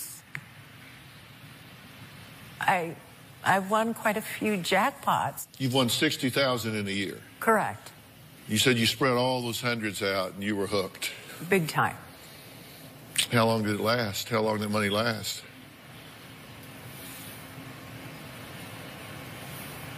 About half a year, maybe, if that. Before you lost it back? Oh, yeah. I don't want to do it. I do it. I'm not me in that casino, okay? I'm not. When I walk through the door, I'm not me. It takes over my mind. I can't stop. So why do you walk through the door? I can use excuses to you like, okay, I lost a bunch of money. I have to go back and get it back. I use that a lot. But I don't seem to be able to walk out with it again. So why do I do it? I don't know. One would think that you would say, you know, there's a pattern here. They keep taking my money and running me off till I come back with some more. You would think this is stacked against me. I can't win. I've lost $400,000. So I'm asking, are you a slow learner? No, I'm pretty good with math, but, you know, hey, you know, I'm not trying to laugh and joke. I'm serious. I have self-medicated myself over the years with alcohol prescription pills so I don't have to face reality, okay? You said the only time you've ever left with money is when she came in and drug you out before you could lose it. You said you left once with $3,000. Towards the end here, yeah. I mean, I did walk out. Yeah, tackle you, dragged you out before you could lose it. 8 years ago, I walked out with $10,000, $12,000 and paid some bills off, but then put it all back in. Well, Debbie says she has a big favor, and I mean a big favor to ask me. We'll talk more about that next.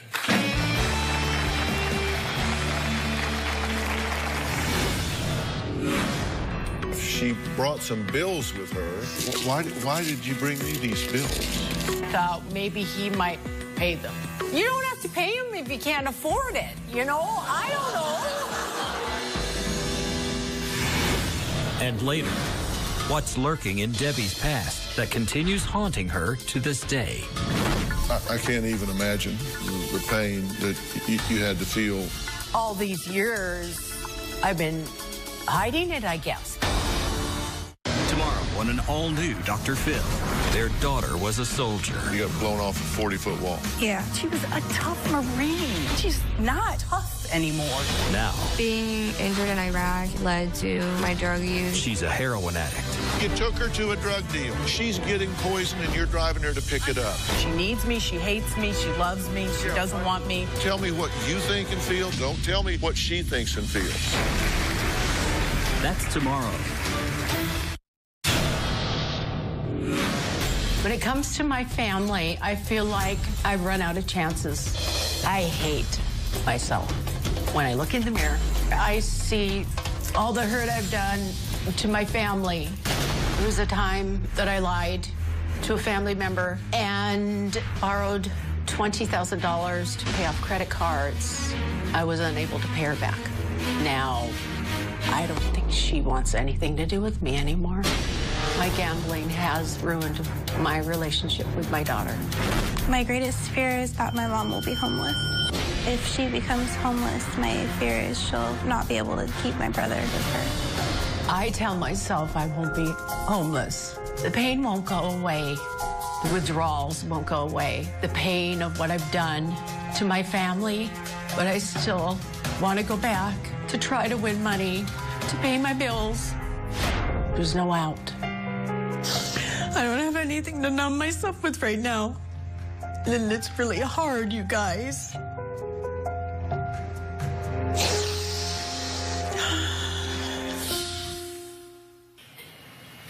When Debbie arrived in Los Angeles and met up with our staff, she brought some bills with her that she asked to be delivered to me. They did. They delivered these to me. There's vehicle title and licensing, renter's insurance bill that isn't open. I guess she wanted me to open this one here. Why did you bring me these bills? Do you want me to answer that? I actually thought that if I was going to maybe get some kind of counseling or help, that these were the bills my daughter needed to take home with her, and then I thought, well, maybe he might pay them. So it wasn't my first choice to bring them to you. My daughter was going to take them home and make sure they got paid somehow. I'm not paying them.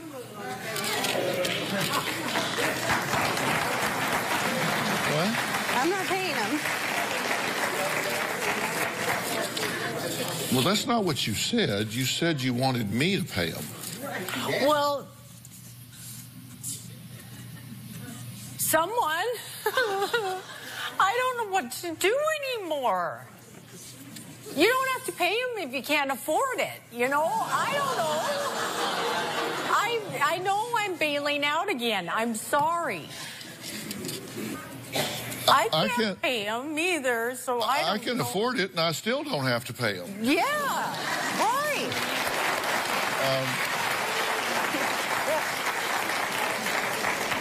I'm trying to get a window to your thing. How long have we known each other? A minute or two? Yeah. It would be about 20 minutes. And then, yeah, and I'm sorry, I shouldn't have even asked.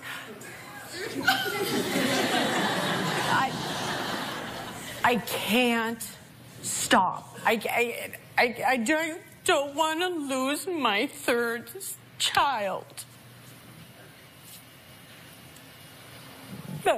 But yet you're gambling away your rent money. Yeah. I don't mean to. It controls me. In that casino, I can't stop. How long you been living where you're living? Oh, about a month and a half. Yeah. How long were you living where you were living before that? A year. Uh-huh. And why'd you leave there? She was making a scene and trying to bang on my door and get money from me. For? To go gamble. And the whole neighborhood saw. And the cops came. Well, you weren't in a casino then. You said you become a different person when you walk in a casino. That's your trigger. That environment changes you into the devil person. But you weren't in a casino when you were banging on her door to the point that the cops came and you're demanding money to go gamble. That's incorrect. What is correct? I had been at a casino for 5-6 hours and lost. I came to where I was living, and I had asked for more money. To get even? Yeah, my own money that I had my daughter hold on to, so I could have Christmas with my son and my daughter. She was holding on to $2,000 of my money. To not give her. You came to get Christmas money to go back to Correct. the casino because you say you get vengeance money. You say you come home, you're vengeance. I'm going to get some money to go back and kick their ass, right?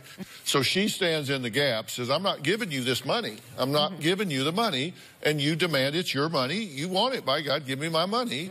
The point is you're standing there demanding money to go gamble with. Debbie claims she didn't even start gambling until she was in her 30s.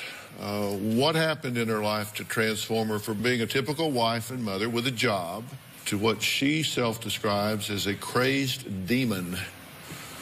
We'll be right back.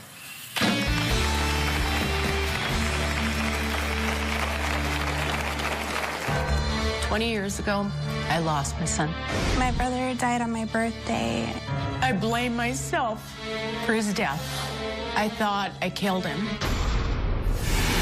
And later, his parents called him a moocher. Is Ryan back on his feet or on the streets? You went to Texas. You got a job. Yeah. But you got fired after a week? No, it was after a day.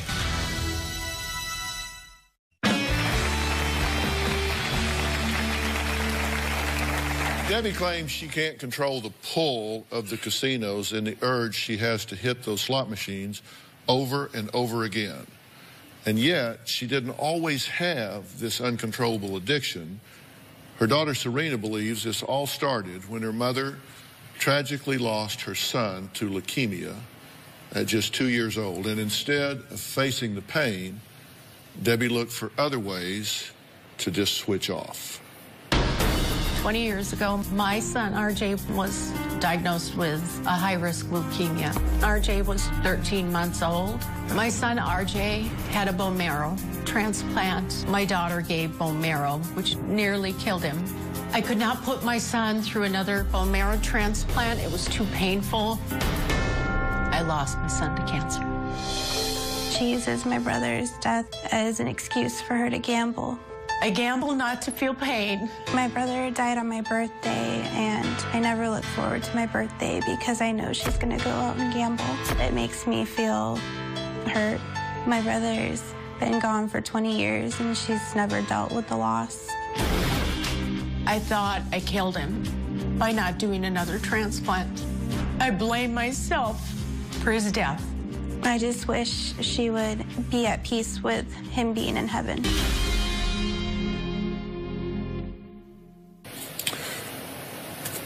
Well, I can't even imagine the pain that you had to feel at that time. You had a very difficult decision to make, right? Whether to do the second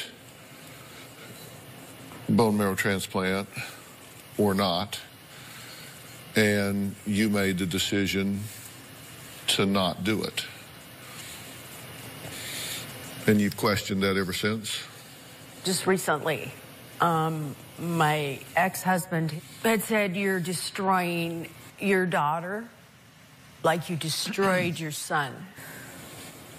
Right there, I thought, oh my gosh, I have been hiding this or not even realizing this for so many years that maybe I did.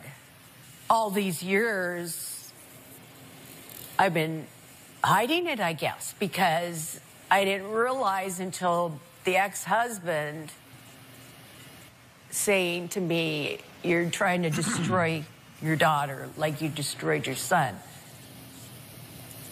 It just popped out. God, yeah.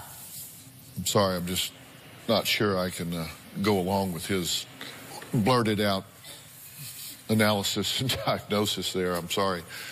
Had I been sitting with you in that room at the time that you were making that decision, I can't tell you that I would have advised you differently than what you said. The decision you made, there's very moral basis for making the decision that you made. I mean, what do you put the child through? What's the risk-reward ratio? That's a very difficult decision that parents have to sometimes make in dealing with a terminal illness and what you want the quality of life to be at that point. And that's a decision that only you could make at that time, and you made it, and I certainly couldn't fault that decision.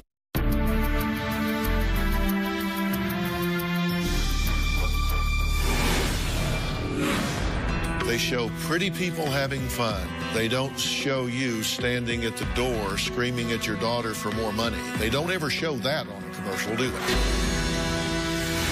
And later, you said the help that I offered and arranged for you just sucked. The life coach that was assigned to me totally failed me. If you have a family member or a friend who you believe is living a lie and needs help coming clean with themselves, with you, with whoever, log on to drphill.com and share your story.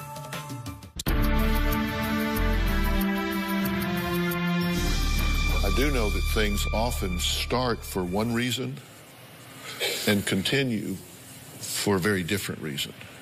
Maybe you started self-medicating, as you said, but then pretty soon this took on a life of its own. They show pretty people having fun in casino commercials. They don't show you standing at the door screaming at your daughter for more money. They don't ever show that on a commercial, do they? Yeah. They don't ever show you with a file full of bills trying to figure out how you're going to pay them. They don't show that in a commercial, do they? No. Because right now, if you stopped gambling, would your life be peaches and cream? Of course it wouldn't. You have a lot of other challenges in your life. And if right now your coping mechanism, your escape mechanism, your eject button from the pain is to lose yourself in a casino, and that's taken away from you and nothing is put in its place, you know what's going to happen? You're going to default right back to what you were doing. You know, I'd like to add Dr. Frank Lawless to the conversation. He's the chairman of the Dr. Phill Show Advisory Board. Frank, welcome. Glad to have you here.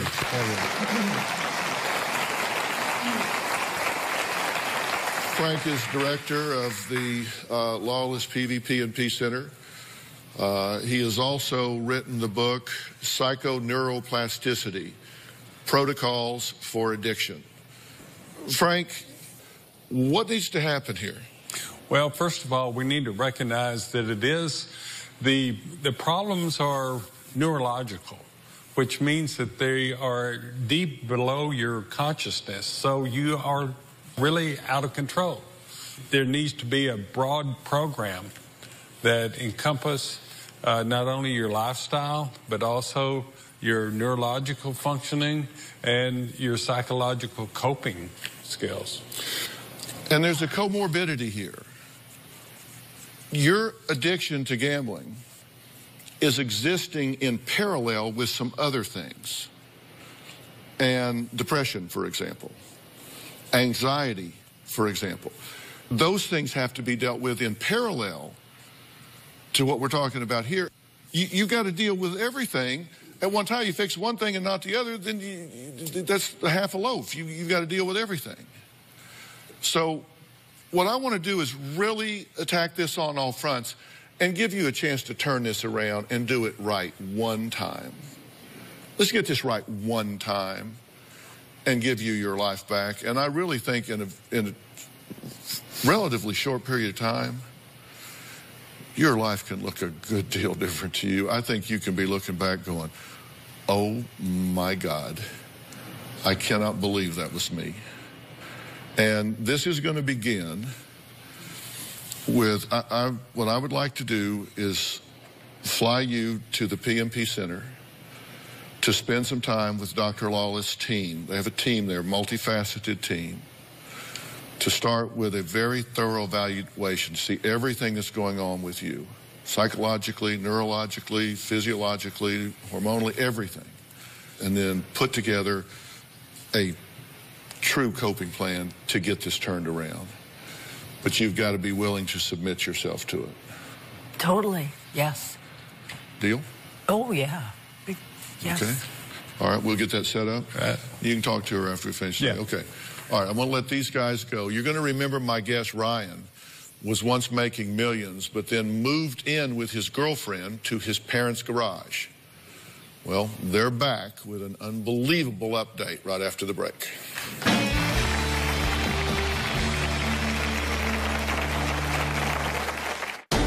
My 37-year-old son does live in my garage. There's a reason why I'm in your garage. You don't deserve to have a family that's as supportive as they are, that loves you the way they do. After being on the Dr. Phill show, I was disappointed because I felt like Dr. Phill had missed the mark. Tomorrow on an all-new Dr. Phill. She was a tough Marine. She's not tough anymore. Now, she's a heroin addict. You took her to a drug deal. She's getting poisoned and you're driving her to pick it up. That's tomorrow.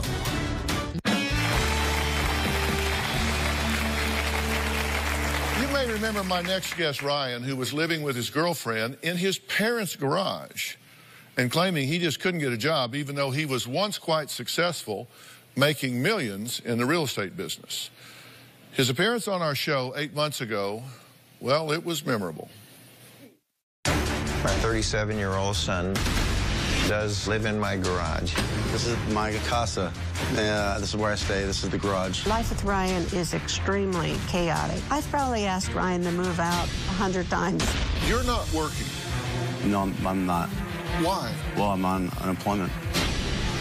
Are you working? I'm working still. I'll be 73 next month. So he's twice your age, and he's working, but you're sleeping till 2 in the afternoon in the garage. What is wrong with you people? Ryan's 24-year-old girlfriend is also living in the parents' garage. Mine and Ryan's usual day is we wake up and we just kind of, we kind of let the day come to us. I feel like I can't help but be mean to Rachel. She aggravates me. You know what? You are stuck. You got a chip on your shoulder. I strongly suspect it's frustration. You're taking it out on everybody else. I'm a 37-year-old adult that deserves that respect, and there's a reason why I'm in your garage. You don't deserve to have a family that's as supportive as they are, that loves you the way they do, the way you treat them like I don't want to kick Ryan out on the street because in the back of my mind, I would feel terrible if he were really sick. Do you think he's mentally ill? I think he's bipolar. Where did you go to medical school? I've never treated a bipolar patient where I called the adult patient's mother up and said, okay, here's what I want you to do. Have no accountability, allow him to be mentally and emotionally abusive, let him sleep until the middle of the afternoon, and don't let him get a job. That's what I need you to do to help me get him back as a meaningful, contributing member of society. Don't you want to be proud of you again? Well, sure. I know how to get you back in the game, and I am willing to bring you the resources to do that. Well, I told Ryan's parents that the only way they would see their son make it is if they kicked him out of the garage. They did listen. Take a look.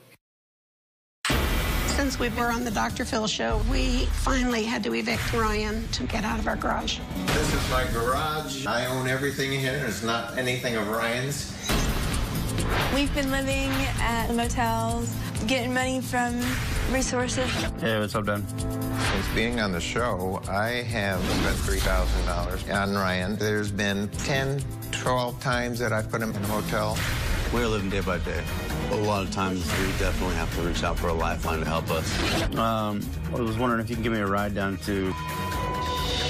No? Okay, thanks for your help. Ryan is currently not working. He hasn't held a job for 3-4 years. We tried to maintain our normality by going to the gym, exercising, and we have his racquetball. Good. After being on the Dr. Phil show, I was disappointed because I felt like Dr. Phil had missed the mark. He was a moocher, but the symptoms behind that, I felt, were mental illness and drug issues. I don't think I have a mental problem. I think we have a financial problem. Well, Ryan and his girlfriend Rachel are here while Ryan's parents, Mike and Vicki, join us via Polycom. Even though Vicki thinks I missed the mark on Ryan, you did take the advice to get him out of the garage. How long did that take? About 6 weeks. After the show, about 6 weeks, had to evict him to accomplish that. Are you glad you did it? Are you sad that you did it?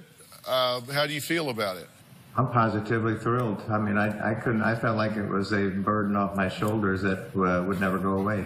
Yeah. Are you at peace with that, even though I know it's difficult? Oh, yes. Oh, yes. Okay. Your mother thinks that she doesn't disagree that I felt like you were taking advantage of them, but she says that I missed the mark in that you are mentally ill and that you need help in that regard. You disagree. You don't think you're mentally ill. I'm going to leave that to I'm properly diagnosed or like checked out. But you actually, after some encouragement from family, decided to check into a hospital. Yeah, I mean, everybody was pushing that direction, and you know, I'm not going to turn away from it if that's what friends and family and loved ones are saying. Did you check into? Yes. I mean, I've known a couples where, like, one wanted to take up scuba diving, so the other one did. But this is the first time I've heard where one was checking into a mental institution, so the girlfriend said, "Yeah, I'm in." Right. Well, because yeah, no, you're right. That's because that's why I checked out. That's why I checked out a day later. Is because you know what? It was all for the wrong reason, and somebody else deserved to be there a lot more than either one of us. Well, did you get in conflict with the staff when you were there? No, I wouldn't say that. No. Well, I thought you wound up strapped down to a wheelchair. No, not strapped. I was asked to sit in the wheelchair and basically move to a different level. I thought you told us that you talked to her in the hallway, and they said you weren't supposed to do that. Passing the note, yeah. And so you got upset. They called security. You wound up getting strapped to a wheelchair, moved to level 1.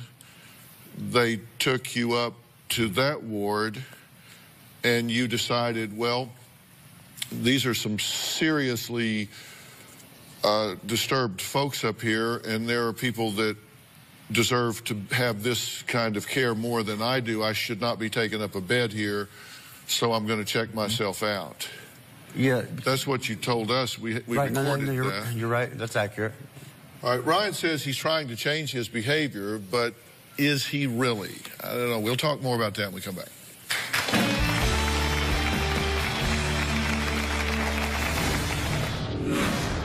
You got a job? Yeah. But you got fired after a week? As an employee, I worked 1 day. And got fired? Yeah. Yeah. Because you took a day off. Do you need Dr. Phil's help? Text Phill to 88500 and share your story for a chance to appear on the show. Standard message and data rates may apply. This show without you, our studio audience. If you are going to be in the Los Angeles area and you would like free tickets, go to drphil.com and click on Be in the Audience. Or you can call 323-461-PHIL. That's 323-461-7445. I just cannot stand Rachel. She feeds Ryan's addiction for drugs. She's brain dead. I don't feel like I'm homeless. I feel like I'm stuck in between a rock and a rock place. And so I just need help, like, getting pushed out. The only way that Ryan can recover is to eliminate Rachel totally. They're pretty harsh about you, Rachel. They say you are enabling him, that you are a drug pipeline, that they're saying you need to be gone out of his life, and that you're bad news bears. How do you feel about that? Well, I don't know. So first they're the enabler and now I am? Like they just want to throw it on me because they're out of the way now, or what? Are you all into drugs? Are you doing drugs? A little bit. What are you doing? Smoke marijuana. Yeah. Marijuana. What else? That's it. You went to Texas. Mm-hmm. You got a job. Yeah. Went to Texas, but you got fired after a week? No, it was after a day. And doing everything that I thought was good. Passed the drug test. Passed all the paperwork, got everything done. Well, why'd you get fired after 1 day? You said it was a schedule problem? You took a day off? No, when I went in, I went in and I worked basically as long as they needed me there to get done what we needed to get done, open to close, pretty much. And when he left, I wasn't assigned a team, so I was on the B schedule. And I was finishing up at bell to bell. And there was bell to bell 3 days in a row, almost 12 hours. And I got all my stuff done. One of the managers assigned me to the A schedule. Conveniently, the A schedule had the next day. So you worked 1 day? No, I worked 3 days. But my paperwork went through for the drug test in the background on like the second day. You were there 3 days? As an employee, I worked 1 day. And got fired? Yeah, yeah. Because you took a day off? Because I took a day off. And so then you had to walk back? Yeah, well, but once that had happened, I had the car, the rental car that we drove out there, and since he had stopped the process and everything, that went upside down, $400. I gave the car back. And you said the help that I offered and arranged for you just sucked. You said just nothing to that. I'll speak honest with you on this. The life coach that was assigned to me totally failed me. Yes. Yeah. I feel personally that's what happened. We both played phone tag. Me leaving messages, him calling me back, and leaving messages for me. And yeah, we keep very detailed records about that. On February 2nd, we got a message from you to Anthony Haskins, our resource director. On the 3rd, call back. A girl answers. I ask for Ryan. She tells me he's not there. I leave a message for him, with her, for him to call me back. I hear Ryan talking to her, telling her what to say in the background. I mean, you're there. He can hear you in the background, telling her to say you're not there and what to tell. Well, if he called at a time that I was working on something else that was helping me make money, that'd be the only reason why that would happen. You know, and I actually do recall that. He hears you in the background telling her to say you're not there. Well, yeah, but I'm also on the computer and on my headset working with somebody on their site, you know, and I'm trying to get her to handle the phone call. So February 5th, he gets another call from you on a voicemail. Then on the 6th, He calls back. You answer the phone at 11:30 a.m., very groggy, say you're sleeping, call back later. That's not accurate. That what you just read to me, that one thing right there is not accurate. It is accurate. Everybody in America right now is screaming at their TV screen saying, look, this arrogant guy won't take the call when you call the house, and you got an excuse and an explanation for everything. Want to know what's coming up on Dr. Phil? Visit our website and subscribe to our email newsletter. You'll get weekly updates, life strategies, and exclusive video that you won't find anywhere else. Plus, on drphil.com, you can see sneak previews of upcoming shows. Log on today.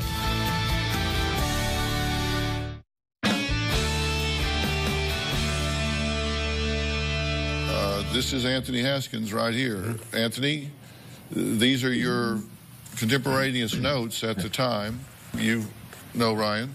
Yeah. Hey, Ryan. How are you? Good to see you again. Good to see you. These are your contemporaneous notes at the time, correct? Yeah, they are. And you called at 11:30 a.m.? 11:30 a.m. And he was groggy, says, call me back later. That's what happened. Then on the 10th, you have a message from Ryan, your work voicemail. He's asking for a letter from me for the court or his lawyer. It was unclear. Not sure what, but he wanted a letter from you. So you call back. A girl answers. You ask for Ryan. She asks about the letter. You say, I don't do that unless Ryan is doing what he needs to be doing and has at least started working on a program. She says, hold on. An argument ensues between the girl and Ryan about whether or not he wants to talk, and eventually she tells me he's not available and takes a message. I got the feeling with Ryan that he was not intending on wanting any of the help that you were offering, and I felt it was either his parents or it was this letter for the courts or some other motivation, because we take very seriously the help that we provide, and we've tallied up to this point over $25 million in resources that we've provided for our guests. And when a guest reaches out and wants the help that you've offered, I take that very seriously. And I'm getting told by a girl on the phone that you're not available, and I hear you talking in the background, telling her what to say. And then on the other phone call, I hear an argument about this letter and just tell him I'm not available. And so I move on to the next person that is ready, willing, and committing to the help that's being offered. Everybody in America right now is screaming at their TV screen, saying, look, this arrogant guy won't take the call when you call the house, and you got an excuse and an explanation for everything. If you want some help, you need to say so, and I will make a legitimate effort to try and help you. But I can tell you this, you make one appointment and don't show up, the exit ramp is right there, and I'm done. I won't quit on you, you know, and I do want your help. Dr. Lawless, will you dig in here and see what's going on? I will do an evaluation and make a plan. Okay, and amazing. And that's going to require, I'm going to have to fly you to Dallas to make that happen. I will do that. I want to thank all of my guests today, and a special thanks to Dr. Frank Lawless. We'll see you next time. Let's make this work, man. Seriously, let's make this work. All right, guys.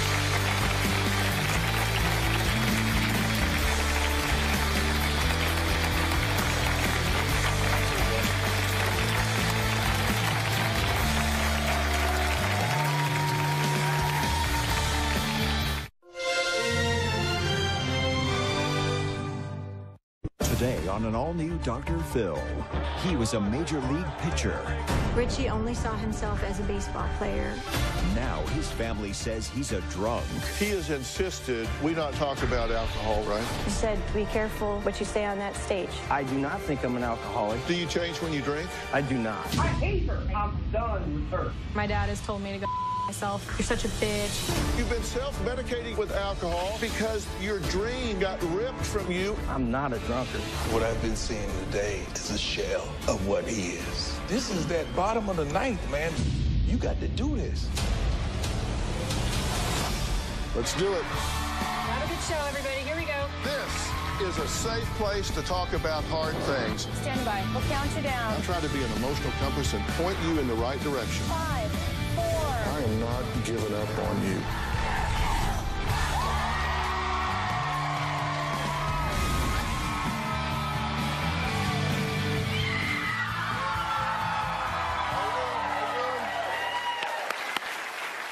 From being a dominant pitcher on some of the most storied teams in the major leagues, Lewis to the set, the 2-2 to Buhner, a curve, to striking out some of the greatest players to ever wear a uniform. And a 2-2 pitch to Edmonds. Got him. He was the guy who gave it his all when the game was on the line.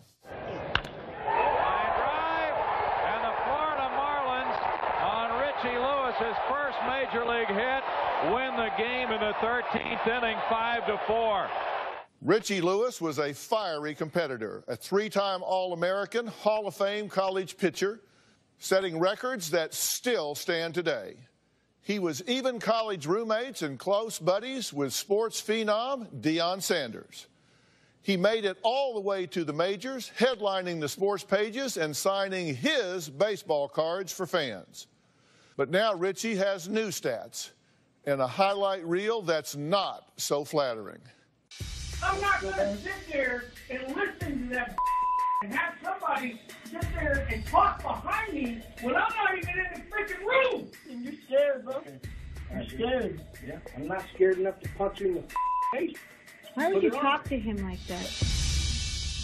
Richie's 3 children say their once celebrated father is now a drunk who is embarrassing the family and slowly killing himself with whiskey, beer, and pills. I hate my drunk dad. I don't know my father as a sober, functioning person. My dad knows he has an alcohol problem, but he chooses to drink anyway. He is 100% embarrassment to the family. My dad's been drunk at so many different events. My high school graduation, his father's funeral. He's missed some of my really big games in high school, and instead he stayed home and decided to drink. Recently, he's been drinking about a water bottle full of whiskey throughout the whole day, and sometimes that's mixed with beer. Last month, I found him on his chair, unresponsive. That 3 minutes of me trying to wake him up were some of the scariest of my life. We thought he was dead. I'm so freaked out for him. Something has to change, or your father's not going to be around for very much longer. One time, I saw him wobble over and hit his head on the side of the fridge and fell to the floor. He just lay there with his eyes in the back of his head. When my dad gets drunk, he's been physical with me. He grabbed me by the throat and was like, "Don't ever size me up," and then threw me on the ground. He got right up in my face and chest bumped me. I definitely feel like I could take my dad if I needed to.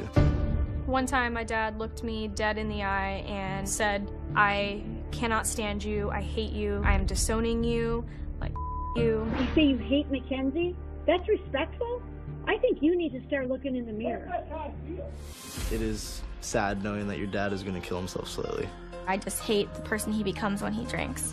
In my book, it's just a drawn-out suicide. Andrea says the first time she realized Richie might have a problem with alcohol was actually the night before their wedding.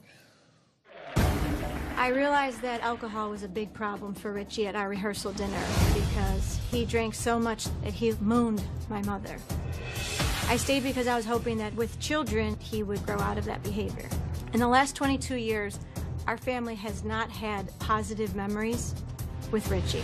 My husband has told me that alcohol is his best friend. And here's where Richie keeps his alcohol. It was Halloween, and Richie was sitting in the lawn chair on our front lawn. He had thrown up, and he was just completely passed out. One time, the neighbors and I were out in the driveway, and he was literally sideways walking down the street. We had a couple over, and Richie had his head on the table and couldn't even talk. Richie has abused everyone in our family at some point. He was hospitalized for pancreatitis, and the pancreatitis is life-threatening, and even faced with that, he still continues to drink. I have had to completely detach emotionally from him because my heart breaks every day looking at him. The kids and I are spectators of this tragic scenario. Richie flat out denies he's an alcoholic. He says, not true, absolutely not. He says his battle is with depression, not booze. And when he found out his family wrote to the show about him, he was not happy. When he found out that I wrote into the show, he was furious. I hate her. I can't stand her. She's trying to take me down.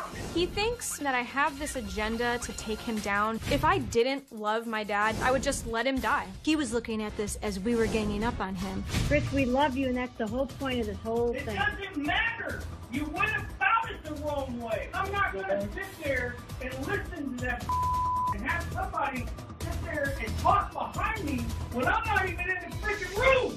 Richie called a family meeting and said that we were supposed to only discuss depression and not bring up alcohol at all. Go to a rehab facility.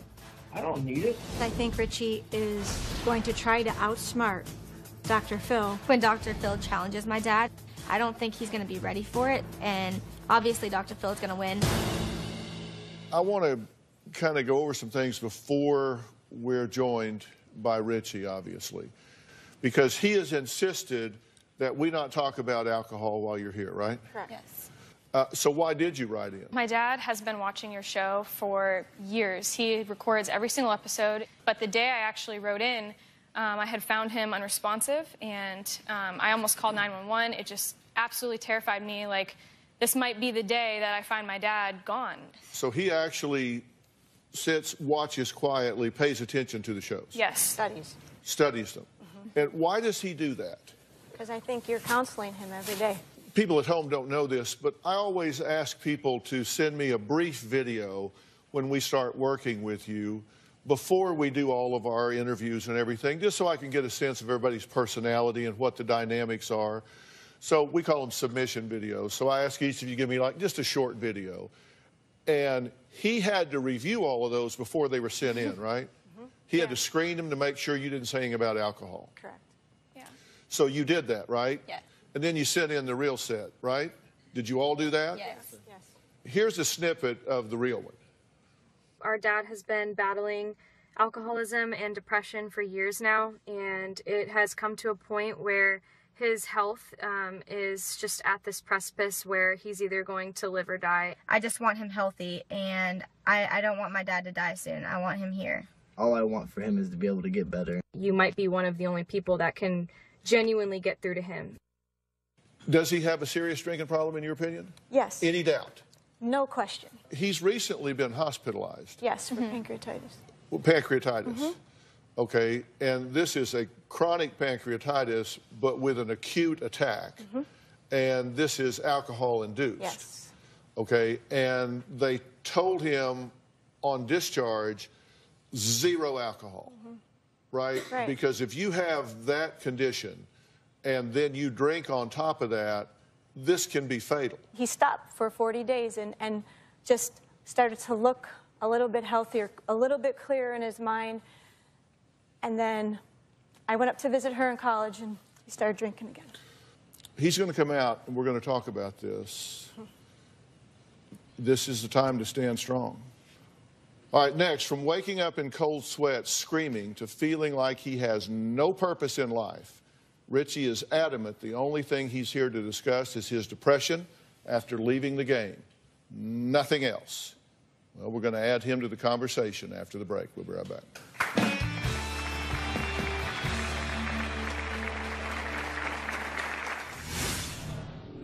I don't know what you think is going on here. You're not going to intimidate me. I didn't want to turn this into a fist fight up here. And later, they're worried about you. I do not believe Mackenzie's worried about me in any way, shape, or form. Have you grabbed her by the throat? I have never, ever grabbed her by the throat. Tomorrow on an all-new Dr. Phill. Police in Phoenix hunt for a freeway shooter. They said your gun was matched to the bullets found in those cars. There's no way that's possible. 10 cops jump on you, take automatic rifles and point them at you and your 5-month-old daughter. I still worry because if they've manufactured evidence once to arrest me, why would they not try and do this again?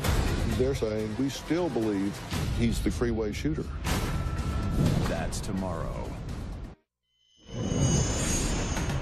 My family can't even go out in public with my dad. My parents were out to dinner and they invited me to come stop by the restaurant. My dad got up to let me into the booth and he could barely stand. He had to use the table to hold himself up. I felt so bad for my mom because I know how painfully awkward it was for her. When he's been drinking, he's just so unpredictable. One time he picked up a full gallon of milk that was unopened and just threw it as hard as he could at my mom's head, and my mom ducked and it hit the wall.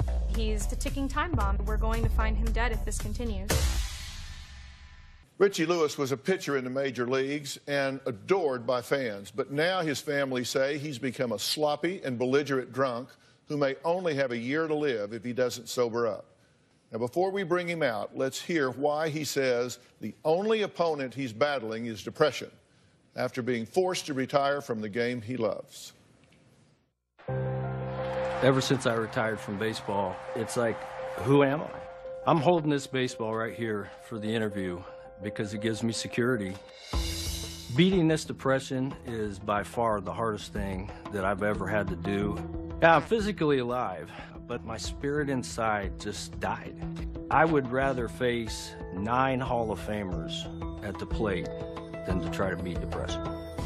Some nights I'll wake up screaming in cold sweats, and the dreams are always about baseball. My dad always told me not to put all my eggs in one basket, have a safety net for when the game is over. And I said, I'll be all right. I'm gonna make it, Dad. I was projected to be the #1 pitcher out of college to make it to the major leagues first. I finally made it to the major leagues. I was living my dream. Here's the set and the 1-2 pitch. He swings, and this is at a high, hard one. I put my whole life into baseball. In the first 6 years of my professional career, I had 4 surgeries. After the first surgery, that's when the depression really started. I feel like I'm on an island, out in the cold. There is no way my family understands any of this, and all they see is me miserably depressed. Well, Richie, good to meet you. Feel like I've known you for 14 years. Yeah? So you've been watching the show? I have been. All right. All right. Yeah, I love what you're doing with your hair, too. Thank you. I got the memo. Yeah. Got the memo. Yeah, birds of a feather. That's right. When you watch the show, do you learn stuff from it? Absolutely. I learn from it, and I try to take, and incorporate it the best I can. Yeah. You were just hospitalized, right? I was. What for? They defined it as pancreatitis. Mm-hmm. And why'd you have pancreatitis? Well, I have a bunch of reasons, I think. I don't ever think it's just one thing. I think there's a myriad of things, quite frankly, with the surgeries and the scattered innings in between. After I had my first surgery, I'd be scared to tell you how much anti-inflammatories I was taking to be able to answer the bell. Aside from that, I know that drinking doesn't help any. That's not a good thing for that particular problem. How much were you drinking leading up to the pancreatitis? Frequently. Physician's instructions were no alcohol. Are you compliant with that? Well, first of all, that's not correct. I had 2 doctors that were assigned to me. One was a female and a male, and both of them had told me the same thing. And what they had told me was, you have to take at least a week off, but 2 would be better. So I just said, okay, and I just took 2 months off. A week off of what? From not drinking anything. And then I found out after prodding my wife, I said, because she kept telling me that's what the doctor told her, that's what the doctor told her. Well, it wasn't, it was from a nurse, not a doctor. But that's how it happened. So if we're going to be honest about it, that's how it happened. Physician, not nurse, but physician discharge orders, no alcohol, because you had acute pancreatitis. They said no alcohol, but they didn't say you can't drink the rest of your life. They said at least take a week and 2 would be better. That was the answer I got from both the attending physicians that directly worked with me at the hospital, and that's also the exact same answer that I got from my primary care physician. I'm just telling you straight up, if they didn't tell you, let me tell you. I'm not a physician, but I've been working in this arena dealing with alcohol-related side effects for a long time. And I want to talk about your depression here, but because I understand that that's a big issue with you, and I want to deal with that. But there's no point in dealing with that if you're going to kill yourself with drinking. This will kill you. Is that something, once you get an acute case, that means you have it for the rest of your life till you pass? You're definitely vulnerable, absolutely. Not no vulnerable question. is not what I ask. What I ask is that means it can't go away? No, once you scar your pancreas, you're scarred. I didn't ask that either. But why would you even risk your life? Wait a minute. No, you think I'm playing semantics with you? No, I'm not playing semantics with you. If you're asking me, can you get out of an acute flare-up? You can get out of an acute flare-up. But once you have scarred your pancreas is scarred. That means it cannot continue to process the alcohol that you pour on it because you have damaged it with scar tissue, so it cannot process it the way it could before you did that. I'm not a drunkard. I'm a Christian man. Do I drink? Absolutely. And do I realize that some points I use that as a Band-Aid? Absolutely. Are you self-medicating your depression? On bad days, like I said, it's better out of 24 hours to have 1 hour or 2 hour where it at least relieves a little bit. It doesn't get rid of anything. Sure. And I realize that, in the end, it actually makes it worse, not better. So I get that. But when you're at the point and you're at the level where I'm at, in my opinion, that 2 hours during the course of 24, especially when you're not sleeping, you know what I mean? That's a big deal, man. Because, I can't live 24/7, 7 days a week, how I'm feeling. I can't do it anymore. Well, it's my plan to fix all that. I have no intention of you living like this the rest of your life. That's not going to happen. On bad days, where I've had bad days and I don't do anything to relieve anything, I'm hoping that I just don't wake up. Now, I wouldn't personally do anything. That's cowardice, and I've got, I just wasn't raised that way. I would never. However, that's what it feels like. Well, let's take a break. Richie's children say that they are scared for their dad. They say they do see the emptiness in his eyes, and it scares them when he looks them in the eye and says that he really has no reason to live. We're going to talk about the impact of those words after the break.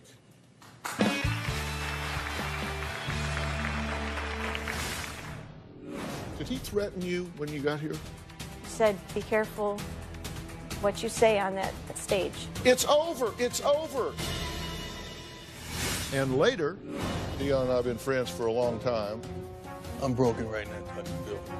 What I've been seeing today is a shell of what he is.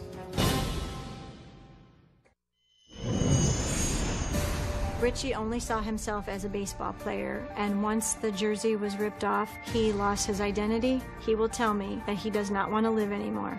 Sometimes when I'm laying in bed, I think about my future, and it really upsets me to the point of tears when I think about my dad not being here for that. I look at him and I'm like, you have such a beautiful, wonderful family. You have an absolutely stunning wife that's never given up on you and takes care of you like a freaking king, and you say you have nothing to live for. It breaks my heart. Richie has gone from striking out some of the greatest baseball players of all time to breaking down in tears just watching highlights from those days gone past. He says his depression from being ripped from baseball is killing him and has had a major impact on his family. Did he threaten you when you got here? What, verbally? What did he say? He said, whatever, make sure you be careful what you say on that stage. I did. You've been watching this show for 14 years. I do my homework. Trying to get something by me is like trying to smuggle sunrise by a rooster. It's not going to happen. Why do you not want him to talk about alcohol? Well, because I, for one, think it's extremely hypocritical. For two, I think it's extremely judgmental, in particular some of the things that I've been browbeat down with and about, and the judgment and some of the name-calling, et cetera. And I didn't want to turn this into, a fist fight up here. I wanted to, There's going to be a fist fight up here. You know what I mean, though. I know. Look, I'm trying to get you healthy. You say you don't have a degree. She doesn't have a degree. She doesn't have a degree. He doesn't have a degree. I got more degrees than a thermometer. I know what I'm doing. Well, I don't mind you embarrassing me. I made I'm that not here choice, to embarrass you. But Are you kidding me? Here's my point. By saying that, what I'm saying is I don't mind being embarrassed. Okay? Why be embarrassed? There's things that they would be embarrassed about, and I was trying to get around this without having to throw some of those out there. Are you all afraid of anything being said here? Is there anything you don't want said? Is there anything you're concerned about? No. Is there anything off limits? No. You got a green light from anybody, anything you want to talk about. You can intimidate her, him, whoever. You're not going to intimidate me to the point that I'm going to let you destroy your life, because you deserve better than that. I don't know what you think is going on here, but if you think that I'm going to let you come here and leave and continue to be depressed, continue to do whatever you're doing to destroy your life, you're worth more than that. I'm not going to let you do that. Do you not get that after watching me for 14 years? Once you get here, I am your worst and best nightmare. Listen, it's over. It's over. Get it? Come on. It's over. It's over. It's over. You've been self-medicating yourself with alcohol. You've been sitting there because your dream, your passion, your reason for being got ripped from you. It wasn't fair, but it got ripped from you, and you don't know how to get out of that mourning. You don't know how to get out of that grief, so you're doing the best you know how to do. Richie's family says his denial and refusal to admit he's an alcoholic is just adding to his demise. Take a look at this. My dad will never admit that he has a problem. He said, I will always drink. No one's going to get me to stop drinking. He does not think he has a problem with alcohol.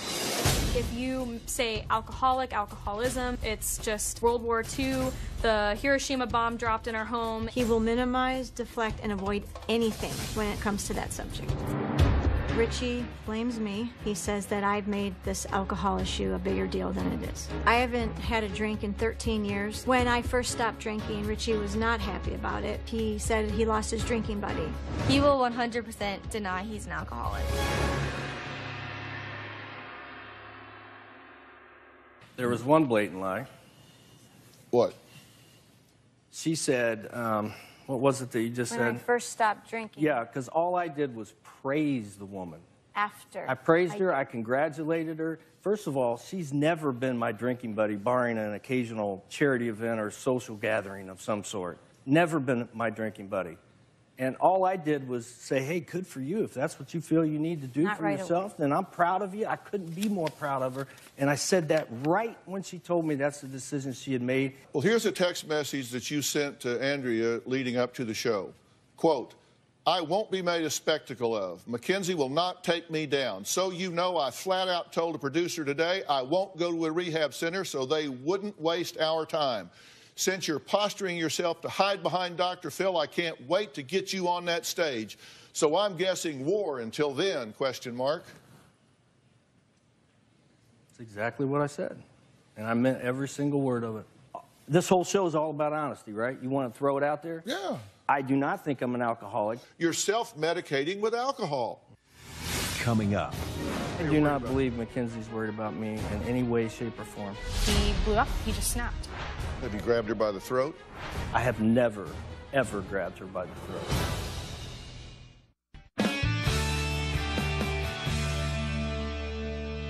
Are you getting along with her? Most of the time. Are you getting along with her? Usually not. Are you getting along with her? Usually all the time. Are you getting along with him? All the time. Okay. They're worried about you. 4 people that are with you every day are worried about you. I do not believe Mackenzie's worried about me in any way, shape, or form. We asked her how she felt about you. And that means that she's going to tell you the truth. Interesting. Well, let's take a look. All right.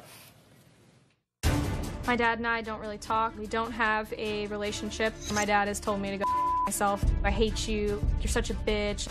Nobody wants to hear that from their dad. Andrea has brainwashed our kids. Mackenzie jumped on the bandwagon and joined a side. When my dad gets really angry with me, he'll send me these just nasty text messages. I have always been the target. It's always just made me really sad that my dad always seems to love my brother and my sister more than he loves me. My sister's an athlete, and I think, you know, deep down, he just appreciates my sister more. My brother's his only son, so that makes my dad appreciate my brother more. I'm just the that calls him out on everything. You say she was brainwashed, and you're going to say she doesn't care about you, but yet she wanted to get you help, right? The truth is, in one reality, you have no idea how much I appreciated her writing in, except for the method operation. I don't like people going behind my back. And yes, I've said some things to her, absolutely. And there is no excuse for those. Zero. Have you grabbed her by the throat? I have never, ever grabbed her by the throat. When she was 12, you didn't grab her by the throat? Absolutely not. So what happened? He was, you know, messing around, just harassing my brother in the doorway. My brother was brushing his teeth, and I can remember that. And he was little, and I wanted to defer the negative attention and put it on myself. And when I did, he blew up. He just snapped. I've never put my hands on any of my children. But you don't remember it. That's my the wife thing. Or anyone for Not that the matter. way you are right now. No, Never. Dr. Phill, obviously, he's I'm the not going most. to dive across the stage and tackle you. I've never, ever put my hands. Have I ever put my hands on you? No, Dr. Phill, Okay, when he's so- in his right mind, he is the most gentle, loving man. Under the influence of alcohol, it's a whole different game. That's so unfair and untrue. I'm the same guy. You decided to stop. Do you change when you drink? I do not. Okay, well, here's a couple of snippets of you being recorded when you were drinking. Okay. I'm not going to sit there and listen to that and have somebody sit there and talk behind me when I'm not even in the freaking room. And you're scared, bro. I'm scared. Yeah, I'm not scared enough to punch you in the face. Why would you talk to him like that? This is how Andrea says Richie commonly speaks about Mackenzie to the rest of the family. She's trying to take me down. I hate her. I can't stand her. I'm telling you right now, as I sit here, I'm done with her. I did say that. You're talking about your daughter. Sad, isn't it? It's very sad. And this was right You after. can't tell me that's how you really feel. No, I don't. The love, the blood, the that I do. Yeah, but love has I don't. action I to don't it. like her. I don't like her because she's the most entitled, narcissistic, selfish child that I have ever been around. And this was right after. Well, hell, you raised her. I tried to raise her and got undermined. There's a difference. I've had a job since I was 15 years old. I pay for college on my own. That's not true. That is so entirely true. No, your mom used to send you money every month. When I was at the university, I had 4 jobs at one point. I've never felt entitled, ever in my whole life. When he would talk about Mackenzie, it was almost like he would be talking about himself. When we come back, I've got what I think is an outcome determinative, life-changing question for Richie after the break. Coming up. They say the police have been called 20 times. No way. 20 times. I would say you couldn't count them on one hand. Tomorrow on an all-new Dr. Phill. They said your gun was matched to the bullets found in those cars. There's no way that's possible. They're saying we still believe he's the freeway shooter. That's tomorrow. My dad will drive when he's drinking. It is amazing to me that my father has no DUIs. My dad definitely thinks that he's invincible. He thinks he can just drink forever and everything's going to be okay. And I don't think that he's come to terms with the fact that it's just not going to be okay. I don't know if you've noticed, but I've basically kind of been defending you here a lot. I don't know if you've noticed that. I've been saying you're not an evil guy. You're not a bad guy. You're not, I mean, they're saying you're doing bad things, and I'm saying that may be, but you're not a bad person. I think I know what's going on with you, but you lack insight here.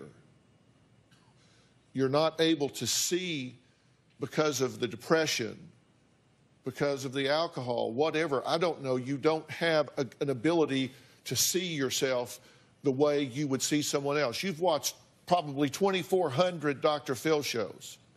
What would you be saying right now if you were watching a show and I was talking to Bob right now? What would you be saying about Bob if he was saying everything you're saying right now?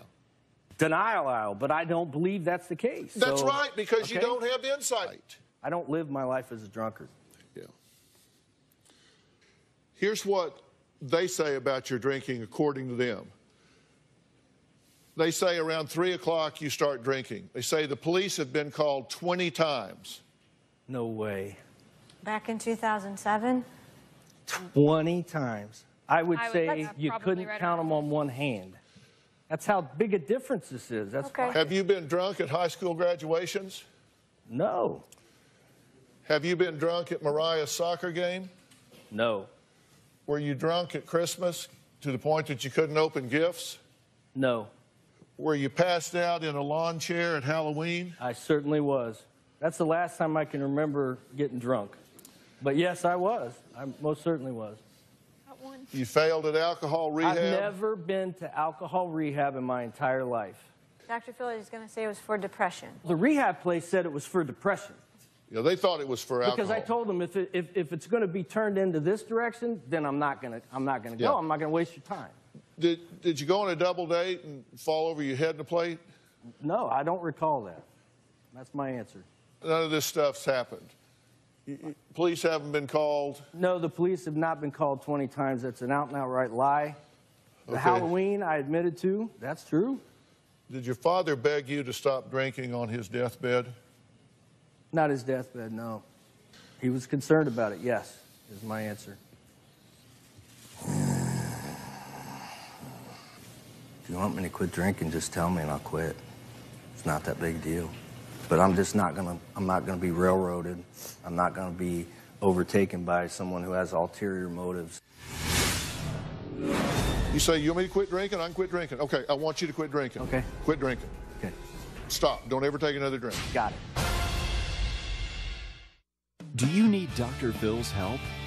Text Phill to 88500 and share your story for a chance to appear on the show.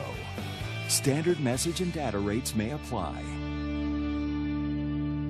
We can't do this show without you, our studio audience. If you are going to be in the Los Angeles area and you would like free tickets, go to drphil.com and click on Be in the Audience. Because we have a lot of fun here, don't we? Or you can call 323-461-PHIL. That's 323-461-7445.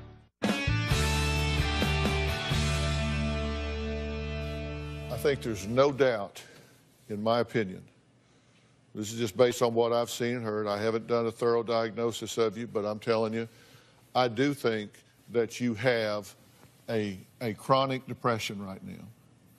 I think that chronic depression is what is endogenous. It's coming from the inside out. It's not reactive. At this point, it's coming from the inside out. I think that in addition to that, you have a problem with alcohol, and I don't know whether you're addicted or whether you're not, but I think that you have an alcohol dependency because you are self-medicating. And what happens when you have this and this, then what has happened is you have hijacked the pleasure centers in your brain. You say, oh, I can quit. You want me to just tell me, you want me to quit drinking? Well, ask them. They'll tell you. You say, you want me to quit drinking? I can quit drinking. Okay, I want you to quit drinking. Okay. Quit drinking. Okay. Stop. Don't ever take another drink. Got it. That won't fix your problem. I didn't think so because I'm smart enough to have tried that one. Yeah. I turned every stone over. I think you read that in your notes. Yeah. You've got a situation here that, as you know, is known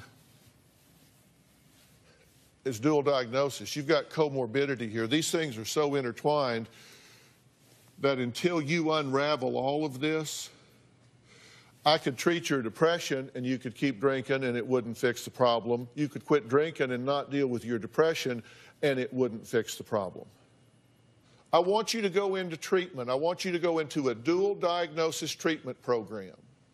And I want you to go to a psychoneuroplasticity center and get your brain where it needs to be.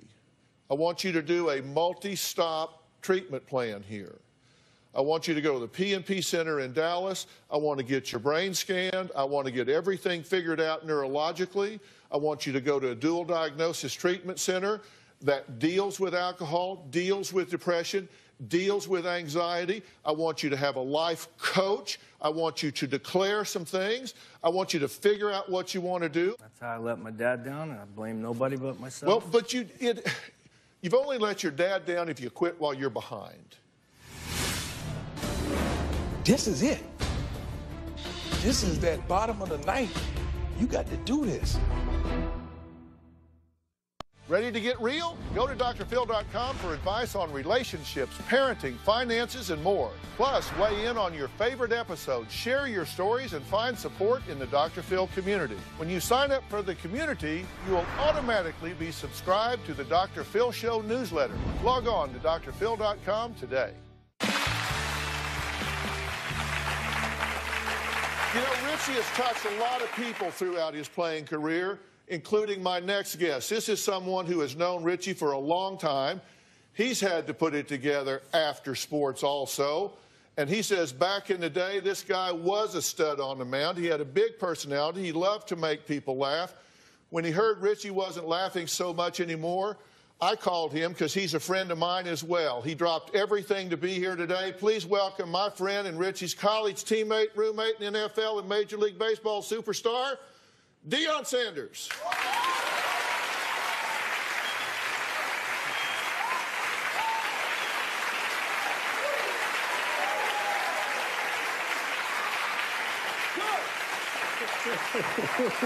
I love you, man. Oh, dude. It's okay. Got you, baby. Love you, man. Y'all have a seat.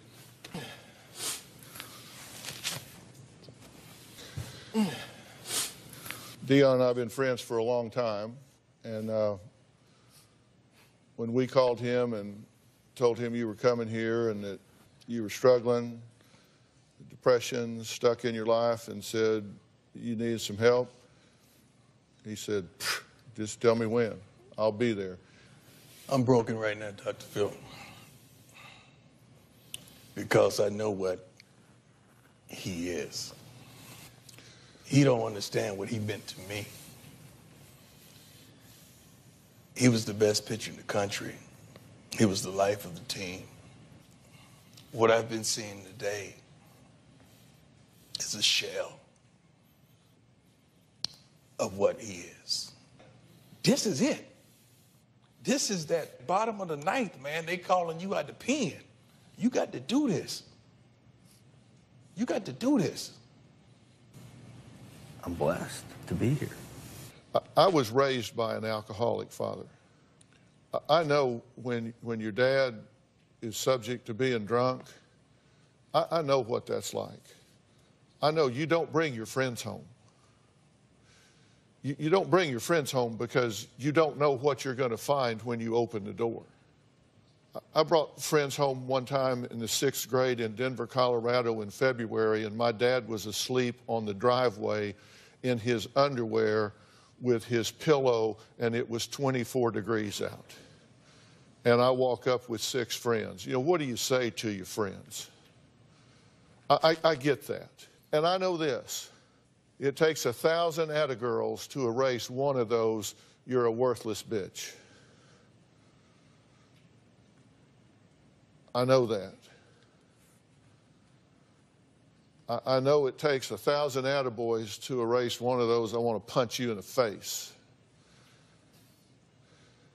But I also know that you know in your heart that there's two different realities to who he is. And what I'm asking you to do is to take a leap of faith based on what I'm telling you. I want you to go to the P&P Center and get a neurological workup in your brain. I want you to go to Origins, which is an alcohol rehabilitation center. It's not a depression rehabilitation center. It's an alcohol rehabilitation center, but it is a dual diagnosis treatment center.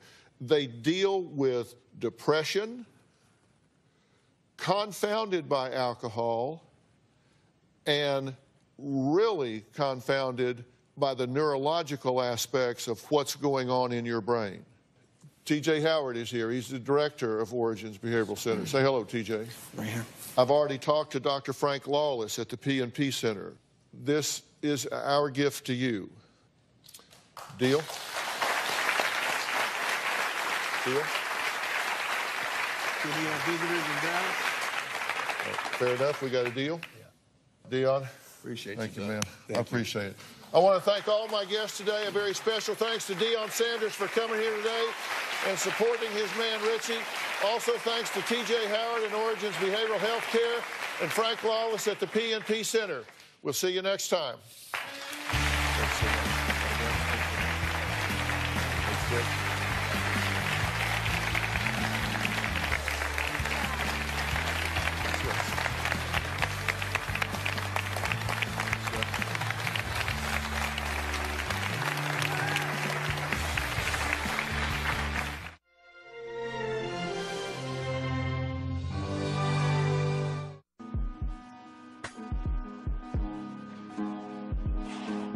Thank you.